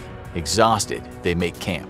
They wake to rain. The monsoons have finally arrived. Dieter and Duane continue to hike through the jungle for the next few days. The constant rain makes their travels worse. There are endless mosquitoes and thick, sticky mud. The rice they had carefully dried gets moldy from the rain. They eat it anyway. Their blistered feet grow raw and get infected. They follow a creek. Wherever possible, they walk in the water so they don't leave footprints. The sun briefly comes out and Dieter is able to make a quick directional compass. Luckily, the creek they're following is meandering in the right direction, west toward Thailand. At night, they huddle together for warmth. Reaching a steep mountainous area where the creek turns into a river, Dieter and Duane decide to build a raft and float down the river. The raft works and their plan is going well. That is, until they suddenly hear the roar of a waterfall. They abandon the raft and swim for it, lest they be swept over the falls. They start to run low on rice and have dizzy spells. They manage to kill a large iguana and gorge themselves on the stringy raw meat. They spend a single night in an abandoned village. Though the place is dry, they dare not stay longer. They keep hiking mainly through sheer force of will. A few times they see planes and try to signal them. They crisscross the river a few times to avoid steep spots or impenetrable bush. Duane, however, is getting weaker and weaker. While he rests in a hidden makeshift camp, Dieter climbs to the top of a nearby ridge. When he has a vantage point, he realizes a horrible truth. They've been walking in a circle. Nearby is the river and he can see the abandoned village where they spent the night a few days ago. Duane and Dieter are demoralized. That night, Duane begins to shiver violently. He's experiencing a bad malaria attack. While Duane tries to rest, Dieter takes apart some of the ammo from his rifle and manages to build a fire. He signals a helicopter and it seems to circle before flying away. Dieter's elated. Someone will be back to rescue them shortly, but the helicopter never returns. Sick and starving, Duane and Dieter cautiously approach a nearby village for help, holding out their hands to show they are empty. But a villager brandishing a machete attacks them. He decapitates Duane. Horrified, Dieter manages to escape and hide in the jungle. The villagers spend a few hours hunting him before most of them give up. Dieter goes to the abandoned village and sets it on fire. He doesn't care if it alerts the Pathet Lao or the villagers, he just wants a plane to see. The pilot of a C-10 does see it and curiously circles, but Dieter realizes they have no way to know that an American set the blaze. The plane drops some aerial flares and something attached to a small white parachute. Dieter finds the parachute canopy, but not what was attached to it. On a hill near the burnt-out village, Dieter uses the parachute to make an SOS. The next day, a troop of Pathet Lao track Dieter via his footprints. Dieter follows them unseen at a safe distance. He's able to glean a little food from the campsite where they stop for lunch. Dizzy, Dieter hunkers down in some bushes and sleeps. The next morning, Dieter has trouble walking and fades in and out of consciousness. A black bear begins to follow Dieter, not attacking, but just waiting. Dieter crosses the river to evade the bear and sees a snake sunning itself on a rock. Without wondering if it's poisonous, Dieter catches the snake. Holding it taut between his two hands, he bites into it while it's still alive. Dieter's digesting his meal and falling asleep in the sun when he hears the sound of a Sky Raider flying low. He leaps up and waves some cloth. The plane circles and the pilot sees Dieter's SOS sign. It's July 20th, 1966. Dieter has been missing nearly 6 months. He's rescued just about 100 miles from where he originally crashed. Dieter has 2 types of malaria: intestinal worms, fungus, jaundice, and hepatitis. He's incredibly malnourished and weighs only 98 pounds. Eventually, after over 2 months in the hospital, Dieter makes a full recovery. It takes him much longer to stop having flashback nightmares about the prison camp. Sadly, out of the 7 prisoners, only Dieter and 1 other are definitively known to have survived. Once in the jungle, Prishadi splits from the Prasits. 32 days of wandering through the jungle later, due to hunger, Prishadi faints on a road. He wakes up in captivity. A Lao villager finds him while he was unconscious. Prishadi ends up in Ban Naden prison, which is later raided by the US on January 7, 1967. In fact, it's the only successful rescue of POWs during the Vietnam War. The 2 Prasits are never heard from again. Neither are Jean and YC. However, in the spring of 1971, there's a CIA report with testimony from villagers claiming that Jean was again captured and sent to a camp where he was interrogated by English-speaking high-level North Vietnamese army generals. Jean was last seen in January 1968, nearly 2 years after the escape. Upper-level CIA are skeptical of the report, but Jean's brother travels to Laos in 1972 seeking further information. Unfortunately, his trip isn't successful. Dieter's rescue is kept secret until he's fully debriefed, and it's understood that he never signed any confessions. He receives the Navy Cross, one of America's highest military honors. Once word gets out, Dieter is a national hero. He's surprised by all the attention he receives, and he thinks anyone would have tried that hard to return home. A popular tourist destination is Hawaii's Volcanoes National Park. In 2017, some 2 million people visited the park to see formations caused by the volcano Kilauea and other natural wonders. Kilauea is the epitome of the beautiful yet dangerous power of the Earth. This volcano has erupted almost continuously for the last 35 years, from 1983 to 2018. It's the most active of the 5 volcanoes that form the Big Island of Hawaii. The volcano's 4,090-foot summit long ago collapsed to form a 3-mile-long and 2-mile-wide caldera. At the stunning steaming bluff overlook on the edge of the caldera, groundwater seeps through large cracks in the earth onto hot volcanic rocks and is transformed into steam. On the evening of Wednesday, May 1, 2019, an unnamed soldier who had traveled to the Big Island for training exercises visited the park, presumably to enjoy nature like any other of the tourists. While at Steaming Bluff, he made a questionable decision. It was probably a spur-of-the-moment idea to climb over the protective metal guardrail meant to keep visitors from the edge of the crater, but ultimately it had life-changing implications. Once on the other side of the railing, the man got closer to the bluff edge to get a better view, but the ground began to crumble beneath his feet. He lost his footing and fell from a 300-foot cliff. Thankfully, there was no lava present when the man fell. However, the floor of the caldera was still extremely hot. Temperatures can reach in excess of 2,140 degrees Fahrenheit. So what would happen if you fell into the lake of lava? Well, technically, if you're standing on the edge of a volcano and fall down into the crater, you're falling into a lake of magma, not lava. Magma is molten rock below the crust of the earth. Lava is the magma pushed above the surface, usually through volcanic eruption. Yes, we realize that you won't care what it's called if you happen to fall into a pool of molten rock, but for all intents and purposes, we'll call it lava from here on out. Given lava's high density and resistance to flow, most likely you would splat onto the surface of the lava pit and float rather than sink deep into it. Lava is 2 to 3 times denser than water and the human body. Also, it's extremely viscous. However, the greater height you fall from, the more deeply you would penetrate the lava. Of course, you would die a rapid, painful death. Possibly, you'd simply burst into flames and burn to death. Fresh lava can range from temperatures of 1,300 degrees Fahrenheit to 2,200 degrees Fahrenheit, over 4 times as hot as the broiler settings on most ovens. Cooler lava may run 600 degrees Fahrenheit. The temperature of the lava would help determine how quickly you expire. Instantly, the lava would begin to give you full thickness burns. This means your epidermis would quickly break down and begin to disintegrate. Your underlying skin layers would lose all their water and basically turn to jerky. At the same time, your subcutaneous fat would melt and bubble off. Your blood vessels would rupture soon afterwards, causing rapid blood loss. Gradually, you would be fully consumed, including your bones, and melt away into nothing. Or the radiant heat might kill you before you even hit the lava. There's also a chance you might asphyxiate or sear your lungs due to the hot air and gases above the surface of the lake, pass out, go into a coma, and die. Also, hitting a super dense substance at a high speed could crack your head open and shatter your bones. When the man fell into the caldera around 6:30 p.m., a horrified eyewitness notified authorities. A search and rescue operation immediately got underway, with around 25 responders forming small search parties to scour the area. After around 3 hours of searching, at about 9:40 p.m., the rescuers located the man. Miraculously, he had plummeted only 70 feet and landed on a narrow ledge jutting out of the cliff, instead of falling to the floor of the crater. He was severely hurt but still alive. Though nightfall and windy conditions made the high-angle rescue challenging, the rescuers were up to the task. They rappelled down the cliffs of the caldera, secured the man onto a Stokes stretcher, and airlifted him out with the help of a military helicopter. He was flown to the Hilo Medical Center in critical condition. The next day, the man was upgraded to stable condition, but had a long road to recovery ahead of him. There's a killer in the deserts and coastlines of the United States, and if you're not careful, you'll disappear with just one wrong step and be lost forever. Lake Michigan 2013.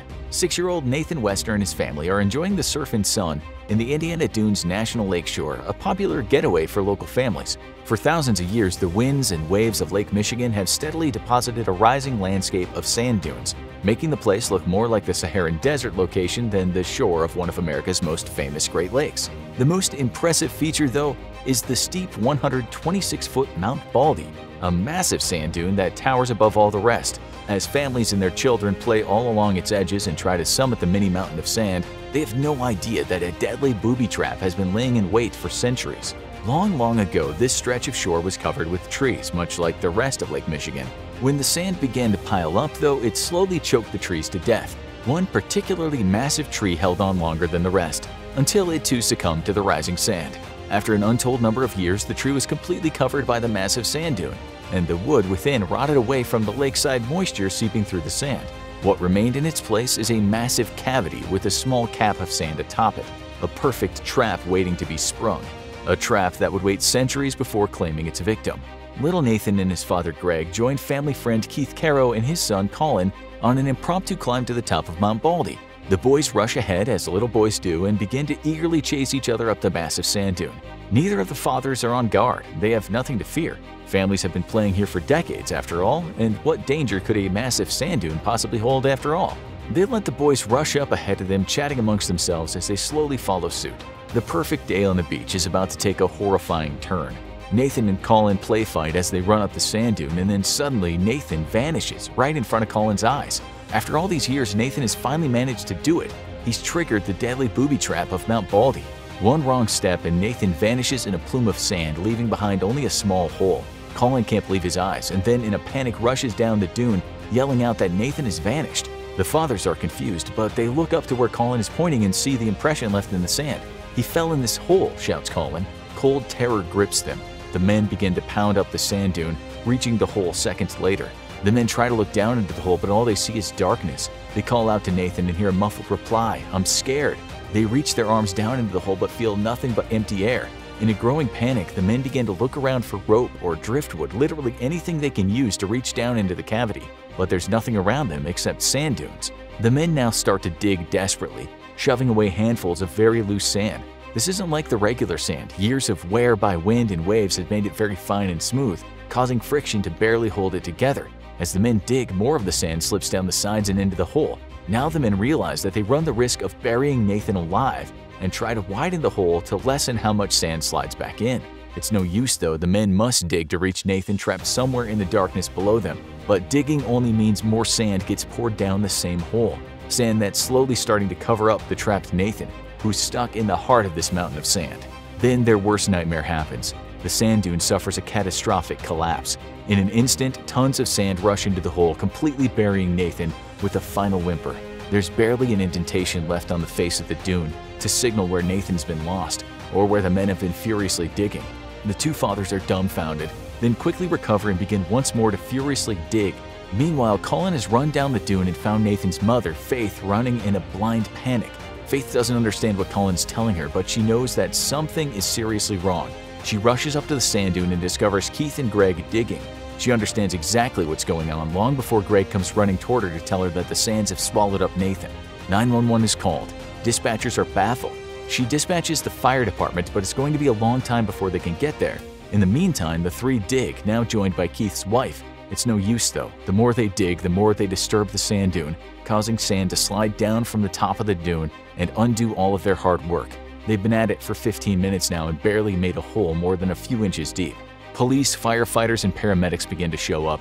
There's confusion. Nobody's sure exactly what's going on. Some of the first responders have rope, assuming that the boy simply fell into a hole. They're horrified to discover that Nathan hasn't just fallen into a hole. He's fallen straight into the heart of Mount Baldy and been swallowed alive by sand. Well, alive is a relative term by now. It's been half an hour since Nathan's been buried by tons of sand. Nobody on the scene says it, but everyone's thinking it. Nathan is likely gone by now. Still, the police, EMS, and firefighters join the effort, furiously digging by hand and refusing to give up on Nathan. Faith begins to pray, asking God to give Nathan an air pocket to survive in. Others join her, praying through gritted teeth as they try to move several tons of sand with nothing but their bare hands and brute determination. Finally, an hour after Nathan was buried alive, firefighters with shovels begin to show up. The men work in shifts, furiously digging into the massive sand dune. To avoid having the sand pour in and erase all their work, they widen the hole, but it's of little use. Another hour has gone by and the men have barely dug 5 feet. There's no sign of Nathan anywhere. Still, nobody wants to believe it, but everyone knows it. They're now officially looking for a body.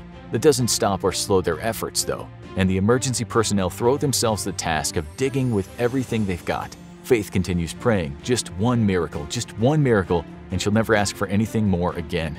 It's been over 2 hours and finally some heavy equipment has made it on scene. An excavator has arrived and begins to make its trek up the sand dunes. The powerful machine digs its treads into the sand as the incline rises steeply, but even its powerful engine is no match for the loose sand.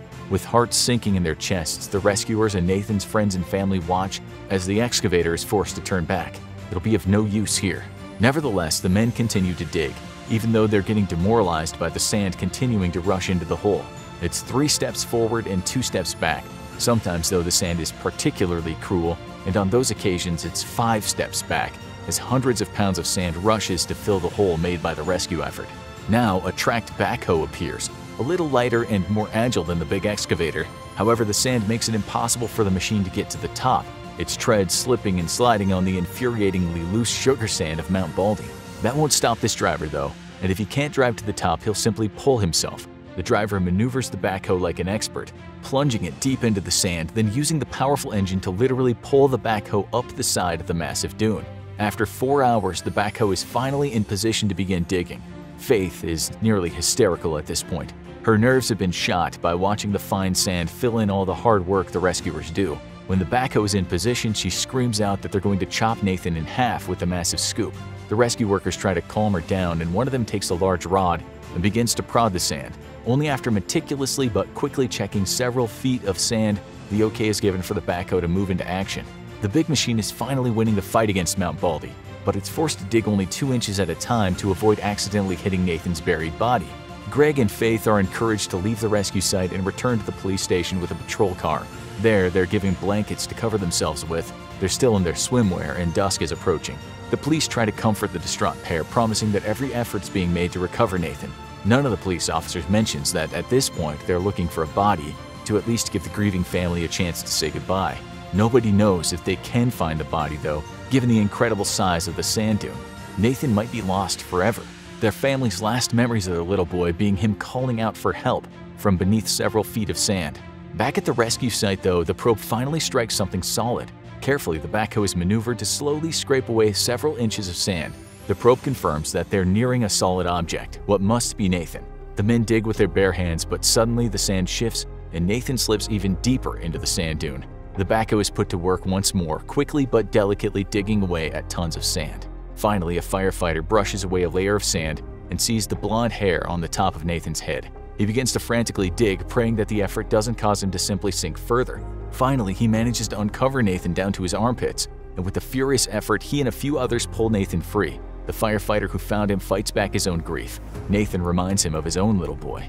Nathan is unresponsive. The firefighters wipe the sand off of Nathan's face and cheeks for breath. Nothing. He puts an ear to his chest, hoping against hope to hear a heartbeat. Once more, nothing. They won't give up, though, not after this much fighting. Nathan is passed down the side of the dune from man to man and rushed to a lifeguard truck, then to a waiting ambulance. Kicking up gravel, the ambulance immediately rushes to the hospital, the paramedics trying to insert a breathing tube to begin to manually force oxygen into Nathan's lungs. But his lungs are full of sand. They barely manage to get any air into his tiny body, but keep trying anyway. Things look very grim. Aside from not breathing, Nathan is freezing cold.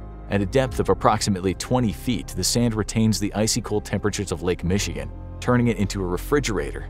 But modern medical science has a rule. You're not dead until you're warm and dead. There's still a chance, no matter how faint. Nathan's parents are told their little boy has been found, and a police unit rushes them to the hospital. Doctors won't tell them what's going on, though. They have no idea if Nathan is alive or not. They piece together that he was found unresponsive, but they aren't sure what that actually means. Behind closed doors, doctors are furiously working to save Nathan. They have room to hope. On the way to the hospital, Nathan had suddenly begun to bleed, likely from a cut on his forehead. This was evidence of a heartbeat. Incredibly, the icy sand had actually worked to save Nathan's life, lowering his body temperature to the point that his body required little oxygen to survive. But coming back to consciousness is another thing entirely. As doctors vacuum sand out of his lungs and stomach, they fear that Nathan's brain has been starved of oxygen for so long that it suffered irreparable damage. All that could be left of Nathan is the most basic of brain functions: heart beating, lungs breathing, and nothing more. Then suddenly, Nathan regains consciousness. His parents are told that their boy is not only alive but actually speaking. It's nothing short of an outright miracle, and one that will continue to defy the odds. Within 2 weeks, Nathan will be home and playing with his siblings, with absolutely zero lingering side effects. Dogs are a man's best friend, or in some cases a woman's best friend. Endurance runner Danelle Balangi certainly thinks so. One chilly winter afternoon, Danelle found out just how loyal, smart, and amazing her dog was. While hiking in the Moab, Utah desert with her dog Tasman, Taz for short, Danelle suffered a horrible accident. This is the amazing story of how Danelle's goofy, hyper, squirrel-chasing mutt helped to save her life. Wednesday, December 13, 2006 was chilly, with temperatures in the mid-40s, 7-ish Celsius. Just before noon, 35-year-old Danelle and her 3-year-old Taz headed out for a hike. Danelle was dressed comfortably for a short run in baggy running pants and a fleece hat. She had a few layers on her torso for warmth. Silk long underwear, a water-resistant shirt, and a thin fleece jacket. She also had on gloves. While locking her phone and wallet in her truck near the trailhead, Danelle almost forgot her fanny pack, which contained a bottle of water, 2 raspberry-flavored energy gels, 2 ibuprofen pills, and a plastic shower cap from her last race. Adventure racers will often put on a shower cap over their hats to prevent heat loss. Despite the cold, it was sunny as Danelle and Taz started their run. The 90-minute, 8-mile trek through the sandy red desert with its stunning rock formations was one of her favorites. Her route began on the popular Amasa Back Trail and then veered off it after a few miles, onto a more obscure Jeep trail used mainly by locals known as the Minesweeper. From there, Danelle would scramble up the side of a hidden canyon and head toward Hurrah Pass, eventually looping back around to a road that led her to her truck. As always, Taz happily ran beside Danelle, occasionally darting off to investigate small creatures. An hour into her run, with 5 miles completed, tragedy struck. While navigating a steep slope, Danelle stepped on a patch of frozen lichen and her feet slipped out from under her. She skidded down an icy rock face on her butt, rapidly picking up speed. Out of control, she bounced off one ridge and then another before free-falling some 40 feet in a luge position. She slammed into a 4-foot square ledge, landing on her feet. Below the ledge was another sheer drop. Danelle surely would have died if she had missed hitting the protrusion. The pain was excruciating. Danelle lay there a moment, stunned. The wind knocked out of her. Worried that she was paralyzed, she felt her legs. Thankfully, she could feel her hands touching her legs. But when Danelle tried to stand up, she couldn't. She didn't know what was wrong, but her lower torso simply wouldn't support her weight. Later, Danelle would learn that on impact, her pelvis had shattered, with cracks throughout and breaks in 4 places. 3 of her vertebrae were fractured and her sacrum was split down the middle. Danelle knew she had to get out of the canyon. She hadn't told anyone where she was going, and she needed to reach an area where it was likely for her to be discovered. Also, Taz had managed to find his way to Danelle, so she knew there had to be a way out. At this point, endorphins and adrenaline were coursing through Danelle's body, helping with the pain. However, her left leg wouldn't move. Through sheer strength of will, Danelle scooted forward on her right knee, balanced, then reached back with her hands and dragged her left leg forward. Slowly, carefully maneuvering, Danelle reached the bottom of the canyon. She looked at her fanny pack and found the ibuprofen. She swallowed the pills and kept crawling. She battled through sand, brush, and some snow. Eventually, Danelle reached a flat rock near a sinkhole filled with water. Exhausted and in great pain, she decided to rest here for a bit. It was around 5 p.m. and it had taken her nearly 5 hours to crawl a quarter of a mile. Since it was growing dark, Danelle decided to stay by the sinkhole for the night. She drank the remaining half of her water bottle and tucked her hands between her legs because they were so cold. In the meantime, a swollen lump the size of her fist had formed on her abdomen. Her massive injuries were bleeding internally. Danelle decided that being thirsty was worse than maybe getting parasites from the sinkhole. She wanted to fill her water bottle, but it hurt too much to turn over. She reached backward over her right shoulder and filled the water bottle without looking. However, she only allowed herself to drink a few sips of water. Danelle knew that if she drank more than her body absolutely needed, she would pee the excess water out. Since she couldn't move, she'd wet herself. The urine would eventually freeze on her clothes and skin, driving down her core temperature and making it more likely that she'd freeze to death. Danelle ate sparingly of an energy gel, rationing the rest for later. As the night wore on, the temperature dropped into the 20s. Danelle worried about hypothermia. She didn't want to fall asleep. She was afraid that she'd never wake up. To keep her core warm, she did mini crunches, raising her head and neck. Periodically, she rubbed her hands and tapped her feet on the rocks. Taz snuggled next to her and his body heat helped. She couldn't turn over to cuddle with him though, it hurt too much. Exhausted and freezing, Danelle stared up at the night sky. There was no moon, the stars were abundant and amazing. The next morning, Danelle was cheered up by watching Taz play with a stick. She ate a bit of energy gel. She tried to refill her water bottle, but the water in the sinkhole had frozen overnight. She reached over her shoulder and broke through the ice with the cap of her bottle. Danelle spent 10 hours on the second day screaming for help. A few times she thought she had heard someone, but nobody appeared. Taz spent the day running off and returning, each trek longer than the last. Danelle appreciated the warmth of the daylight as the sun made its way across the sky. Every now and then, she'd allow herself a little water or a bit of energy gel. However, as afternoon became evening, shadows once again grew in the canyon. Danelle saw the shower cap from her fanny pack a few feet away. She realized it would help her keep warm at night. It took her an hour to crawl 2 feet to reach it. Meanwhile, a neighbor of Danelle's noticed something quite odd. All the lights had been on at Danelle's house for a few days. Peering through the window, she could see Danelle's laptop on a table and the doors were unlocked. Worried, she called Danelle's parents. As it so happened, Danelle's parents were also concerned. They hadn't been able to reach her. They called the police for a welfare check. The police visited Danelle's house but found no signs of foul play. It just looked like Danelle left without locking up. The second night in the canyon was worse. Danelle's frostbite was growing, as was the bulge of internal hemorrhaging in her midsection. The pain was unbearable. Taz wouldn't snuggle with her. She wondered if her screaming for help all day had frightened him. Danelle thought about her life, her friends, her family, wishing that she had told them more often how much she loved them. For a while, Danelle kept up her crunches and tapping to keep warm, but eventually stopped, overwhelmed with despair. She couldn't see the stars. The dark night was full of long, white stripes. She knew her body was shutting down and that she was probably hallucinating. Suddenly, a voice began urging Danelle to keep tapping, so she did. On Friday morning, Danelle dragged herself off the rock. Her pants came off because she couldn't lift her butt off the ground. She found herself worse off than before, stuck in a shallow depression. She spent 2 hours crawling back onto the rock. Taz kept disappearing for longer and longer periods of time. He would suddenly reappear to lick her face before disappearing again. Later, Danelle would realize that Taz was running the 5 miles to the trailhead looking for help before coming back to check on her. He did this even though he hadn't eaten in 3 days. Meanwhile, on a hunch, the detective assigned to Danelle's case decided to check out parking lots for local trails. He eventually discovered Danelle's truck tucked away in a little-known parking area near the Amasa Back Trail. At 1:04 p.m., he alerted Grand County Search and Rescue that Danelle could be lost in the desert. A rescue team quickly assembled at the trailhead and was organizing equipment and going over a plan when Taz showed up. He barked and ran in circles but wouldn't allow anyone to catch him. The rescuers realized that he was Danelle's dog and thought that they should follow him. Initially, Tad led rescuers away from the trailhead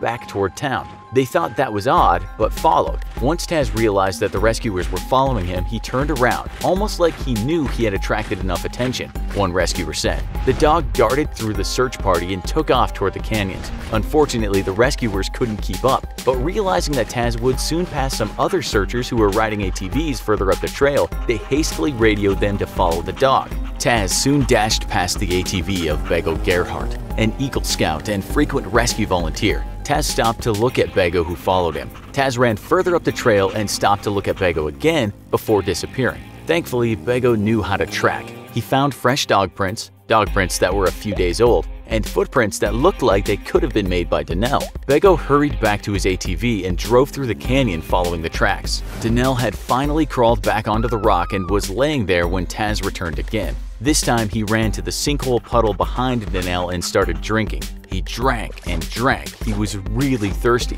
Danelle started worrying about her water supply and yelled at him. Suddenly, realizing the absurdity of the situation, Danelle wasn't angry anymore. A kind of peace spread through her. She was prepared to die. Not long afterwards, Danelle heard the sounds of Bego's ATV. At 3:38 p.m., he found Danelle alive. Lying on her back, next to her was Taz, his snout on her chest. Danelle wept, saying that she was so glad to see Bego. He was amazed that, considering her injuries, Danelle was still lucid. He quickly wrapped her in a sleeping bag, shoved her hands into heavy gloves, and radioed the team that he had found her. 45 minutes later, another rescuer arrived on the scene, and soon after that, the chopper arrived. Danelle was found at about 4,800 feet, in a rugged, slim canyon just in time. Due to the weather and the rapidly fading light, the chopper had a very narrow space of time before it would be impossible for a rescue via airlift. Danelle was choppered to the hospital. Taz was taken home for the night by the officer in charge of the rescue. He didn't think it was fair that Taz should go to the humane shelter after his heroic effort. Danelle may have been finally rescued, but her ordeal was far from over. 5 foot 5 inches tall, Danelle weighed 120 pounds before the accident. In the hospital, they discovered that she had dropped 20 pounds during her ordeal and lost 1/3 of her blood volume. Doctors told her that most people would die in the first 24 hours sustaining similar injuries with that much blood loss. Danelle was very lucky to be alive. The only reason she was only able to survive for 56 hours before the rescue was because of her mental strength and amazing level of fitness. Danelle underwent a risky 6-hour surgery. Doctors reconstructed her pelvis with a titanium plate and a number of pins and screws. She also suffered from frostbite and had a number of scrapes and cuts. Word began to get out about Danelle's incredible survival. However, she wasn't really interested in talking to the media. Then, the popular morning news program The Today Show made her an offer she couldn't refuse. They wanted to interview her with Taz. Danelle, who hadn't seen Taz since she was airlifted out of the canyon several days before, quickly agreed. Danelle was wheeled down to the hospital lobby and Taz was allowed in. Danelle and Taz were delighted to be reunited. After the Today Show finished shooting, Taz went home with Danelle's sister, but he escaped, made his way back to the hospital and tried to sneak in. Accolades, cards, and letters poured in for Taz, and some for Danelle too. One fan even sent Taz a Christmas present. In a box filled with dry ice were 5 pounds of hormone-free aged rib steaks and red and white Christmas stocking with a stuffed Santa inside. Also, Taz received a couple of awards, including an award for his valor from the National Society for the Ethical Treatment of Pets and the RSPCA National Hero Dog Award. Danelle stayed in the hospital for 15 days. Then she was in a wheelchair for several weeks and underwent months of physical therapy. Moving slower, but with plenty of determination, soon Danelle and Taz were back to hiking on the trails around Moab. Some 5 months after the accident, Danelle entered her first race. She walked more than she ran, but that was only the beginning. Reflecting on her ordeal, Danelle isn't sure what to make of the voice that urged her to keep tapping during the second night. She isn't particularly religious. She said, "As far as I'm concerned, I'm going to be the best person I can. I'm okay without an answer." Today, Danelle still competes in endurance events. She also coaches athletes and oversees races. After a long and happy life, Taz passed away in the spring of 2019. He is sorely missed by his friend Danelle. In one of the most remote and unforgiving wildernesses in the world, 2 strangers sit huddled in a makeshift tent they've built. The man and the young woman are freezing and on the verge of death. A snowstorm batters their makeshift tent. The wind blasts seem to the pair like nature itself has a vendetta against them. They're miles away from any town, and what they don't know is that as they sit and wait, the media is saying there is little hope the missing pair will be found alive. The storm abates, and suddenly the woman sees a plane in the sky, but her hope is crushed as it fades into the distance. "In the name of God," she says, "please come back." She's well aware she doesn't have long to live. The story starts at the beginning of the 1960s, a decade that would become renowned for its decadence and colorful youth culture. Just prior to that decade, there was the Beat movement, a counterculture that enshrined something that would become known as the road trip, with Jack Kerouac's book On the Road inspiring many young Americans to take off and explore their own country from end to end. And that's just what a young Jewish girl from New York named Helen Klaben wanted to do, to follow in the footsteps of people who turned away from convention and instead went looking for adventure. When Klaben was just 20 years old, she saw an ad in a newspaper asking if anyone wanted to share the gas costs and take a car all the way to Fairbanks, Alaska. She replied, and the two set off on a long journey. After a few months in Alaska, she knew where she wanted to explore next, and that was the mystical East. She wasn't sure where she'd go exactly, maybe India, maybe Hong Kong, but before that she had to get to a destination to take a flight across the world. That destination was San Francisco, a city on the verge of a cultural revolution. Early in 1963, Klaben met a 41-year-old Mexican-American amateur pilot by the name of Ralph Flores. He was an aircraft mechanic that hailed from California, and he too wanted to get back home and leave Alaska. The pair agreed to share the expenses of the journey, and off they went to their first destination, which was the capital of the Yukon Territory, Whitehorse, the most populated place in that wild part of the world. They had another stop after that, and that was at Fort St. John in British Columbia. It was winter and bitterly cold. Snowstorms raged and the plane was grounded for 3 days. A small single-engine airplane couldn't hope to fly over such an unforgiving territory in such bad conditions. Nonetheless, with the weather warning still present, the two took off again into the sky. their next landing would be anything but smooth. The pair flew for hours in strong winds, the plane being tossed around like a dandelion seed in a strong breeze. Flores could hardly see anything with the snow blasting against the plane. He and Klaben knew they somehow had to get out of that storm, so Flores attempted to get above the clouds and out of danger. His plan was to come back down and find the Alaska Highway, which would lead him to the airport. That was the thing. He needed the road to get his bearings because, being an amateur, he didn't quite understand the instruments in the aircraft. On top of that, he hadn't even packed emergency supplies on board in case of a crash. There were no real tools, not much in terms of food supplies, nothing to keep someone warm, and not even a gun in case they came up against a rather hungry animal. The Yukon is full of bears, small ones, large ones, and utterly fearsome ones. They at least had a knife. It was a time of desperation, and Klaben started to lose her cool. She knew that the pilot was totally lost, but he refused to admit that. Then she suddenly saw a mountainside and some trees, and she knew they were going to crash. She said to herself, "Okay, Helen, here it comes." And it came, with a bang. She closed her eyes and just hoped for the best, and when she opened them, she was alive. The plane had landed at the side of a mountain close to the Yukon-British Columbia border. She had a broken arm, and she had some broken ribs and a fractured jaw. There was nothing but mountains and trees around, and snow covered everything. Just walking around was an effort because the temperature at times would go down to negative 45 degrees Celsius. They huddled in the wreckage of the plane to escape the blistering cold. Frostbite was a certainty in these conditions if they stayed out too long in the open. As days went by, search parties flew over the skies and looked for the pair, but it was incredibly difficult to see anything in between the trees when everything is covered with snow. They literally had nothing to eat after they finished off some cans of sardines, tuna, fruit, and some crackers. There were no supplies at all after that, and they were only 10 days in. The one important thing they could do to survive was to melt snow for water. They had a box of matches and so could make a fire. With both of them in pain from their injuries and without the equipment to hunt, they just sat and waited and starved. Day by day, the pounds came off as their bodies burned their own fat reserves. Flores did try and make something that looked like a slingshot, but it was useless, and he soon gave up on hunting rabbits. They did have another thing though, and in a way you might call that an emergency supply for the religious mind. It was a Bible, something Flores took everywhere with him since he'd converted to the Church of Jesus Christ of Latter-day Saints. He was a devout Mormon. He told Klaben that this crash they'd experienced had some significance in regard to the bigger picture of things. He told her to read the Bible and they would be saved. She had to convert. Each day, they heard planes rumbling overhead, and each day Klaben continued reading the Bible, hoping her devout accomplice was right about his God. He actually told her that if she read the whole thing and then accepted the divinity of Jesus Christ, they would be saved. She wasn't exactly comforted by this and didn't believe him, but hey, there wasn't that much reading material in the middle of nowhere.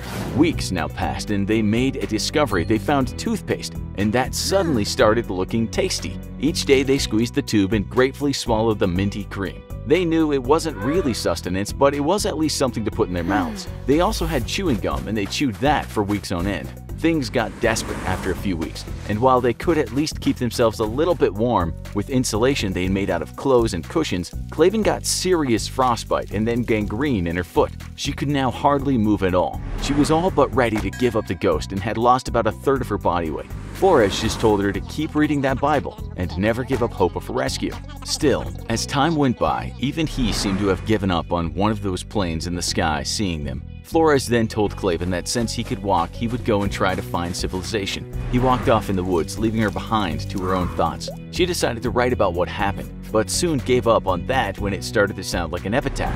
She wasn't ready to sign off just yet. 8 days later, and Flores came back. He told his dying companion that he had at least found what looked like a clearing, and so humans might have been there. There was also much more chance of someone seeing them from the sky once they were away from all the trees. They had to walk there and make a shack of some sort. It took hours to get there. Klaben's foot was badly infected now, and the pain of walking was unbearable. As they got closer to the clearing, they heard a noise, like a humming, in the distance. Flores went in search of that noise and then returned sometime later. He told Klaben he'd found a frozen pond and that he'd written SOS in it, and also etched the shape of an arrow that pointed to where they were. He'd done this with the snowshoes he'd made out of tree bark. He told Klaben he'd go out again with a mirror and try to catch sight of the pilot. She didn't want to be alone again, but he assured her that it was the only option now. Was there hope?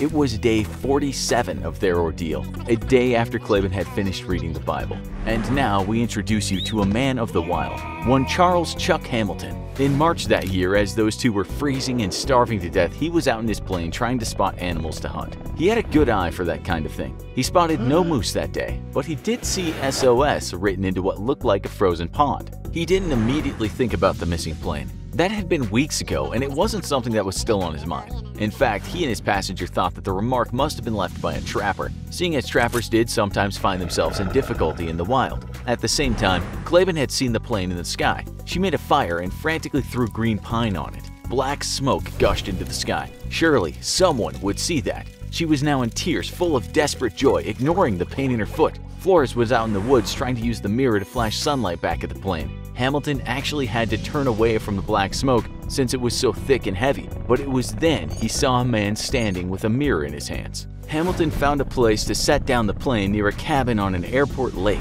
He was about 6 miles away from the pair. Trappers were working at this cabin, and that's the noise the pair had heard. The trappers had been cutting firewood with the chainsaw. All these men got together with their dogs and set off to find the man with the mirror. Because of the smoke, Klaben hadn't yet been seen. Hamilton then left the trappers and said he'd investigate from the sky again. But now that fire had died down. When he looked at where the fire had been, he could just make out a tent. He then made a radio call and said, "I think I found the lost people." Night was now falling, and so Hamilton returned home, hoping the trappers had found those people. The media called him all night long, but he couldn't sleep anyway, thinking about the poor souls alone out there. At this point, no one knew if there was just one survivor or two, since only the man with the mirror had been seen. Hamilton only guessed the woman was the source of the fire. The trappers actually did find Flores that night, but Klaben waited the whole night alone at the shelter. It was now pitch black, and the rescue would have to wait until morning. Hamilton actually turned to his wife and said, "What if she's dead when I get there?"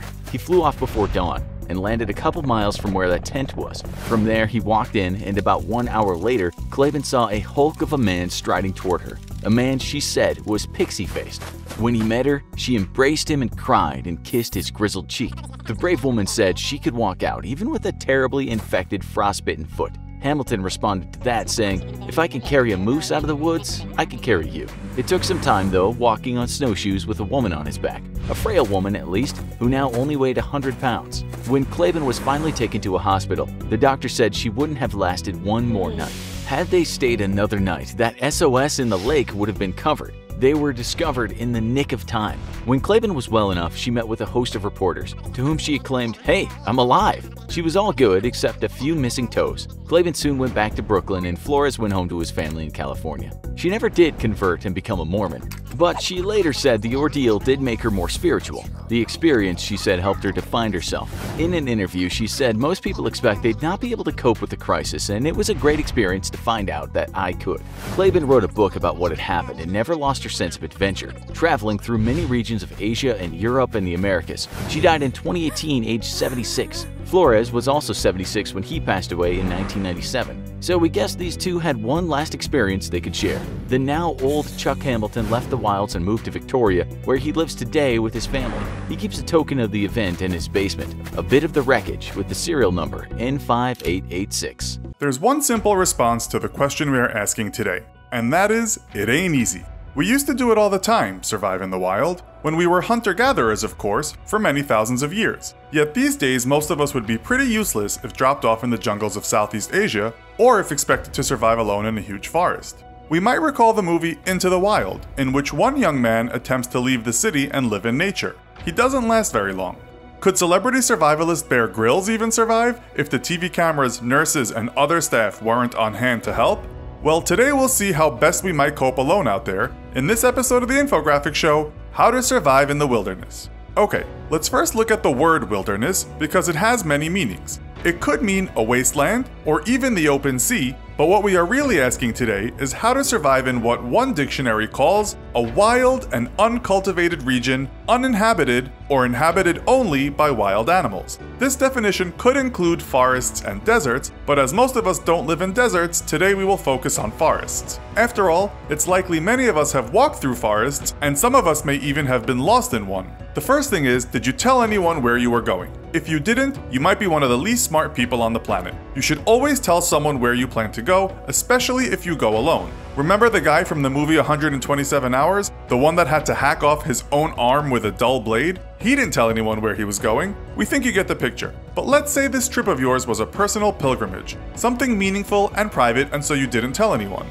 You didn't even take your phone because you wanted total detachment from the world. So you are lost, and you are well aware that you are far, far away from any communities. According to some experts, the first thing you should do is not panic. Panicking will lead to mistakes, and you need to conserve your energy. So you are calm, and you know that the first thing you need to do is find a water source, as our bodies are 60% water, and even the strongest among us can only go a week without it. For most people, it's 3 or 4 days. One expert told Fox News, you can go 100 hours without drinking at an average temperature outdoors. If it's cooler, you can go a little longer. If you are exposed to direct sunlight, it's less. Obviously, if you are walking and sweating, things get worse. So you look at your water situation. You have some water, of course, but how long will it last you? This is actually called survival hydration, but it's not an exact science. One survival site we found says you need to replace less than you lose through sweating, breathing, and urinating, and it came to the conclusion that the minimum to survive for a 154-pound person is about 1 liter or a little over 4 cups of water a day. This is to stay tip-top at least. It's important to note that the site says do not take little sips all day, wait 4 or 6 hours and have a big gulp so the body knows the drought is over. If you've got salt, dissolve some of that in your mouth first, as it will act as an electrolyte. It's also important that it's a tiny bit of salt for each big gulp, about 1/16 of a teaspoon. Okay, so you know how best to ration your water. What next? Well, look around you. What kind of food do you have? You can go weeks without food. Some people fast for 5 to 10 days and don't keel over. But if you are on the move, you will want to ration your food. Obviously, you should first eat anything that will perish soon. Ideally, a man needs at least 1,700 calories a day to have a good amount of energy, so look at your food and try to work out how many calories you have. You don't want to eat all the calorific food on the first day. You'll have to do some math, even if you're hoping to get out of your predicament before your food runs out. If you don't have much food, or even any food, if you happen to know what plants and berries to eat, then have some, but be careful, because picking the wrong thing could kill you or at least make you very sick. In the wild, some things are your best buddies in terms of eating, and they are bugs, eggs, fruit, and edible leaves. The backpacker Yossi Ginsberg, who survived in the Amazon for several weeks, ate tons of eggs, especially ant eggs. Yummy! As Bear Grylls says, this is not a time to be squeamish. Eat all the insects and animals you can if you are hungry. You could set traps for bigger animals, but that's not as easy as it looks. If you have a gun, of course that will help. The simplest trap is a stick barely holding up some kind of hood you have fashioned. Put some food in there, and hopefully when you wake up, something got in and the hood fell on it.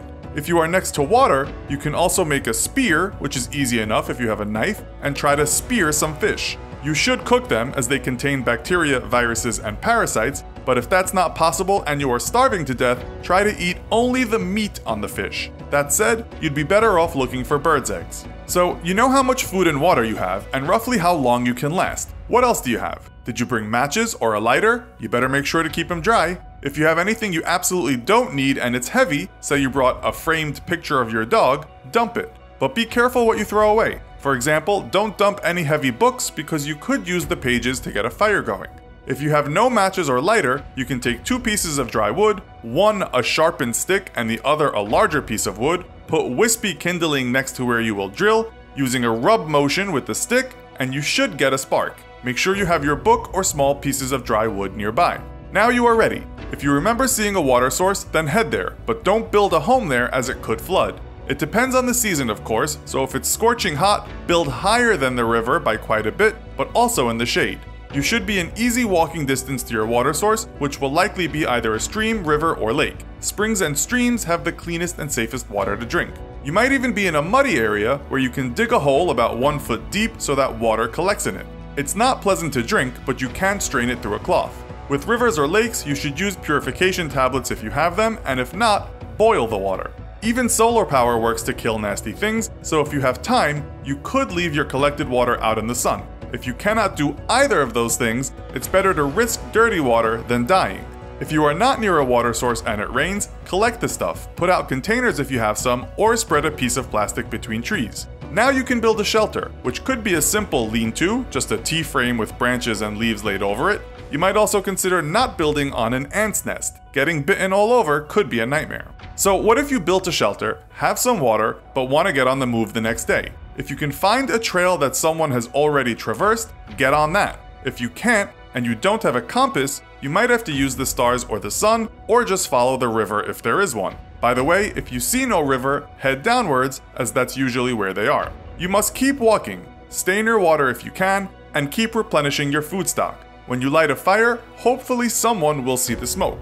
Fires at night also keep you warm, scare away animals, and repel bugs. You can also use a fire to know how the weather is or will be. If there is low pressure, the smoke will stir about or fall, meaning rain could be on the way. If it just rises up, then that means high pressure, and you should have a clear day. Now that you know how to survive, the rest is about getting out. As we said, make lots of smoke, and if you move on, look for trails, people on the river, or any signs humans have been near. Follow those signs, and if possible, leave signs of your own that you've been around. The fire should suffice. So, if you were forced to survive in the wilderness, what measures would you take to keep yourself alive that we haven't already mentioned? Let us know in the comments. Also, be sure to check out our other video called What Would Happen to Your Body If You Lived in the Bathtub. Thanks for watching, and as always, don't forget to like, share, and subscribe. See you next time!